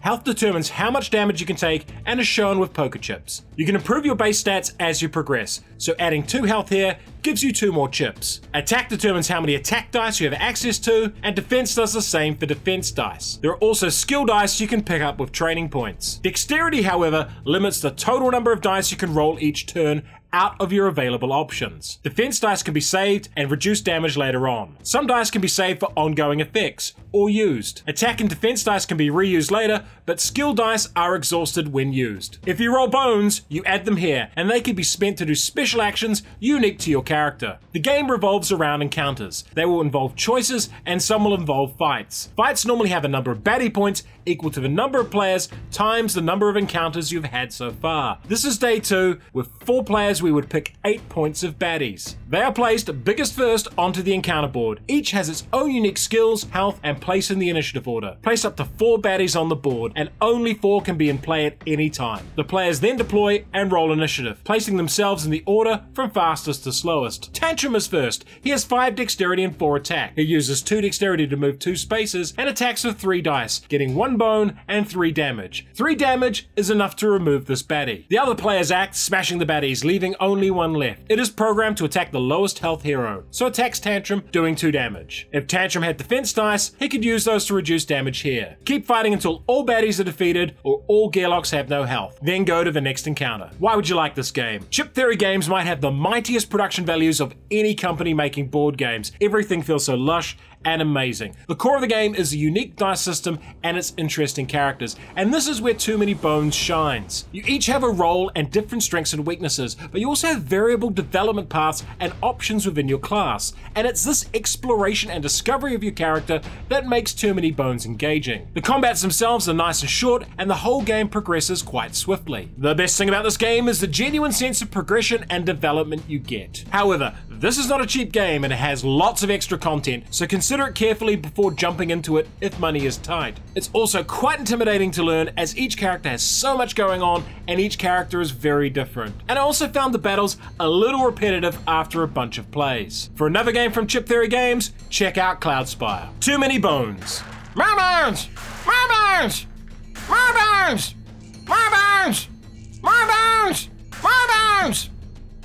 That's too many bones! Kia ora koutou and welcome to Trickerion in about 3 minutes. Review copy and collector's edition used. It has a solo mode. It's a game for 1 to 4 players, playing time is long, and it's a very complex game. It's the 19th century and you are one of a number of new stage magicians looking to weave your magic on stage to the delight and awe of the crowd. Can you assemble the best support team, design the greatest tricks, and put on the most amazing magic show ever? Trickerion lasts for 7 full rounds. The winner is the player with the most fame points at this time. The most common source of fame points is performing tricks. Action selection. You plan your actions each turn in secret. Worker placement. You place your workers in locations to take actions. Player turn. Each player starts with a board, their unique magician, their worker token and an apprentice, a hand of location cards, a starter trick with some components and trick markers, your choice of 1 specialist and some money. Roll and place the special dice for downtown locations. Then decide if you want to spend money to advertise to increase your fame. Secretly assign each of your workers to a location card from your hand. Each worker has different strengths, 3 for your magician, 2 for specialists, and 1 for apprentices. Crystals can increase the strength by 1 at most locations. When you place a worker, it is modified by the value in the location. A magician on a +2 spot with a crystal is worth 6 action points. A lonely apprentice is worth 1. You may only place at a free spot that matches your action card. Cost for actions are shown on the board. In downtown, you can collect money shown on a bank die, learn a trick, although advanced tricks require more fame, or hire extra crew. Whatever die you use, turn it to the X side. At the market, you can buy the 4 available components components, order new ones for next turn, or pay a premium to get a rush order. In the workshop, if you have the components needed, you can prepare a trick. Each trick costs a different amount to prepare and grants a marked amount of trick tokens. Only your magician may choose to perform in the theatre. There are 4 days, with Thursday going first but offering lower rewards, through to Sunday with bonus rewards. Each player can only place on 1 day. Workers placed on the back row of the theatre can place trick tokens on cards. Each trick has its type shown here. You must place that symbol in one of the coloured areas on the performance. You can only place each trick on a performance once. If you place matching symbols, collect a bonus based on the trick's level, and a crystal if one is shown. Other players can place tricks on a show. Then in day order, each player selects a show to perform. When a show is performed, each player gets their trick bonus. So red gets this. Green is the active player, so they get their trick bonuses, plus a bonus for each link in the show, and the performer's bonus shown at the bottom. They also get a bonus for their workers in the theatre.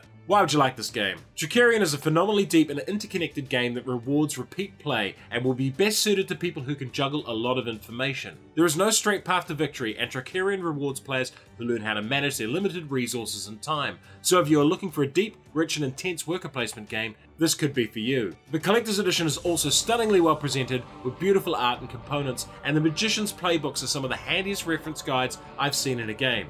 It also has additional modules such as the Dark Alley, which adds bonus action cards, and the Magician's skill upgrades, meaning there are many levers you can pull to change the game. The best thing about this game is just how open the strategies are. Each game I took a very different path. However, Trickerion is a super complex and long game, very much only for people who want a challenging, heavyweight Euro game. And the Collector's Edition modules add complexity to an already complex game. If you try to play with all of them too early, you will be overwhelmed. Trickerion is made by the same people who made Anachrony. And for a different sort of Magic game, try Argent the Consortium. Trickerion. Go watch Sakoto and welcome to Uboot in about 3 minutes. Review copy used. It has a solo mode if you're up for it. It's a game for 1 to 4 players, playing time is long, and it's an incredibly complex game. It's 1940 and World War II is underway. You are the crew of the Uboot in the German Navy, and your mission is to head into the Atlantic and sink as much shipping as you can while evading detection and returning home. You win this game if you complete your mission and survive. App. This game has an integrated app that is essential for play. Worker placement. Each action in the game requires crew to be in the right place to work. Player turn. There are 4 crew positions, each with their own responsibilities. The first officer controls the app. In here you will select the mission you want to do. You will also manage a variety of tasks within the app, including assigning people to repairs, entering the ship's course and depth, and using the periscope. As well as the app, the first officer controls the blue figures, has to manage the event deck, and track the welfare and medical condition of the crew. They also have the Enigma codebook and visual identifications. The navigator takes the mission map and navigation tools, controls the green figures, and also the crew's dinner. Navigating uses the navigation disc. The first officer will give you your course and your contact's bearing, course, and distance. For example, set your course to 290. The contact's bearing is 42, and their course is 70. They are 2 nautical miles away, so you place your sub and the contact on the minimap. Turning to course 350 would lead you on an intercept. The engineer controls the brown figures and the ship's depth and speed. They also monitor the ship's status in regards to damage and repairs, and the tools and toolkits. If things get bad, they also have to solve a puzzle in real time to fix the ship. The captain controls the white figures and tracks actions and morale, revealing morale cards when needed. They also have a hand of special orders. There are 8 locations on the ship, each tied to different actions. Crew have to be in the right place to take orders. A contact has been located, so the captain orders a dive and attack. The crew mobilize to attack positions, getting off the top of the ship. The engineers dive the ship to 10 meters, and the hydrophone operator gets a contact. The navigator plots a course, and the helmsman change direction. The periscope is raised, and the torpedo tubes flooded. Finally, the targeting computer locks in a firing solution, and the torpedoes are launched. Why would you like this game? Uboot is a unique game. It's definitely one for people who want a heavy game, a challenge, and a deep, rich cooperative experience. Each player has a huge amount of responsibility and a lot to learn, so it's definitely for people who want a serious game that requires a time commitment to learn and play. The app integration is amazing, and there are mini games around operating the anti-aircraft gun and the deck-mounted 88mm cannon. And the physical presence of the game is amazing. That U-boat in the middle of the table sets the scene for the game like nothing else. The best thing about this game is the genuine sense of teamwork you get. When your plans come together, it's a mighty sense of achievement. However, being an U-boat crew in World War II and sinking civilian ships in the service of the Third Reich is not everyone's idea of a good time. and the complexity of this game is off the chain. For groups who enjoy it, it will be an absolute grail game, but it's exceedingly unfriendly to casual gamers. For a real-time cooperative game of less complexity, try XCOM, and for a less confrontational theme, try Kitchen Rush. Uboot, a serious game for serious people. Kia ora koutou, and welcome to Underwater Cities in about 3 minutes. It has a solo mode. It's a game for 1 to 4 players, playing time is long, and it's a pretty complex game. 71% of the Earth's surface is ocean, and it's 90% of the Earth's biosphere. Before we head to the Moon or Mars, perhaps we should consider exploring our own planet first, by building large, self-sustaining cities under the sea. Can you build the most comprehensive underwater complex? The game ends after 10 full rounds of play. The winner is the player with the most points at this time. Card management. You have to manage a hand of cards throughout the game. Worker placement. Each turn you will select one of the actions to take and gain its benefit. Victory points. Points come from many sources, including building cities with sets of supporting plants. Player turn. At the start of your turn, you discard down to 3 cards, and you will always have at least 3 cards at the start of your turn. Each turn, take one of your 3 markers and place it on a free action you want to take on the main board. You will also play a card to accompany that action. If the card matches the color of the action, you may use both effects. Otherwise, you just use the action and not the card. Cards come in 5 different types. Instant cards, which grant you an immediate power to use. Production cards, which produce resources in each of the production phases. Action cards, which you keep and can be activated when you take the action spot. Permanent cards, which grant you an ongoing bonus for the rest of the game.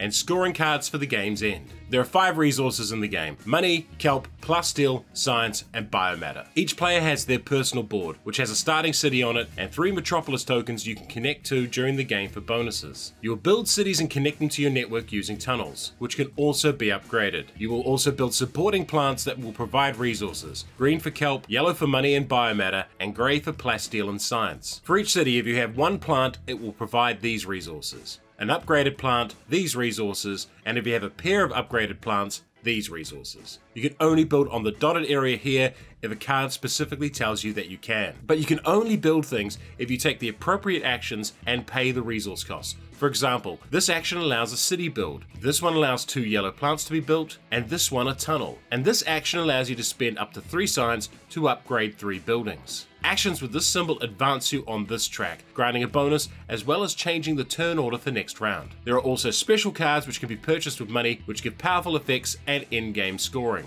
And you can always use this spot to discard a card and draw 2 more and get money. After 3 card plays, it is the end of the round, so reclaim all your workers. After turns 4, 7, and 10, you will produce your plants and production cards, and also each era of play uses its own card deck. Why would you like this game? There's a lot to explain about Underwater Cities, but the core of the game is this: you all have 30 actions throughout the whole game, and you must make the absolute best of them to win. You will not always have the perfect card and perfect free action to take each turn, so figuring out how to make the best of a bad situation is absolutely critical, and this is who the game is for. People who love engine building and maximizing actions, but who also thrive on having to adapt their plans on the fly. Plus, the game gives you an enormous sense of satisfaction when you build a huge sprawling underwater network. The best thing about this game is that you discard at the start of your turn. It speeds up the game and gives you the maximum time to consider your moves. More games should do this. However, you can tie yourself up in knots with this game trying to think of the best action. There is a lot happening and it can cause people to have analysis paralysis. It's also long and complex, so not for everyone. Definitely a heavy Euro game for people who like that sort of thing. For another tight action selection game, try Paladins of the West Kingdom. And for another game about card management and engine building, try Terraforming Mars. Underwater Cities,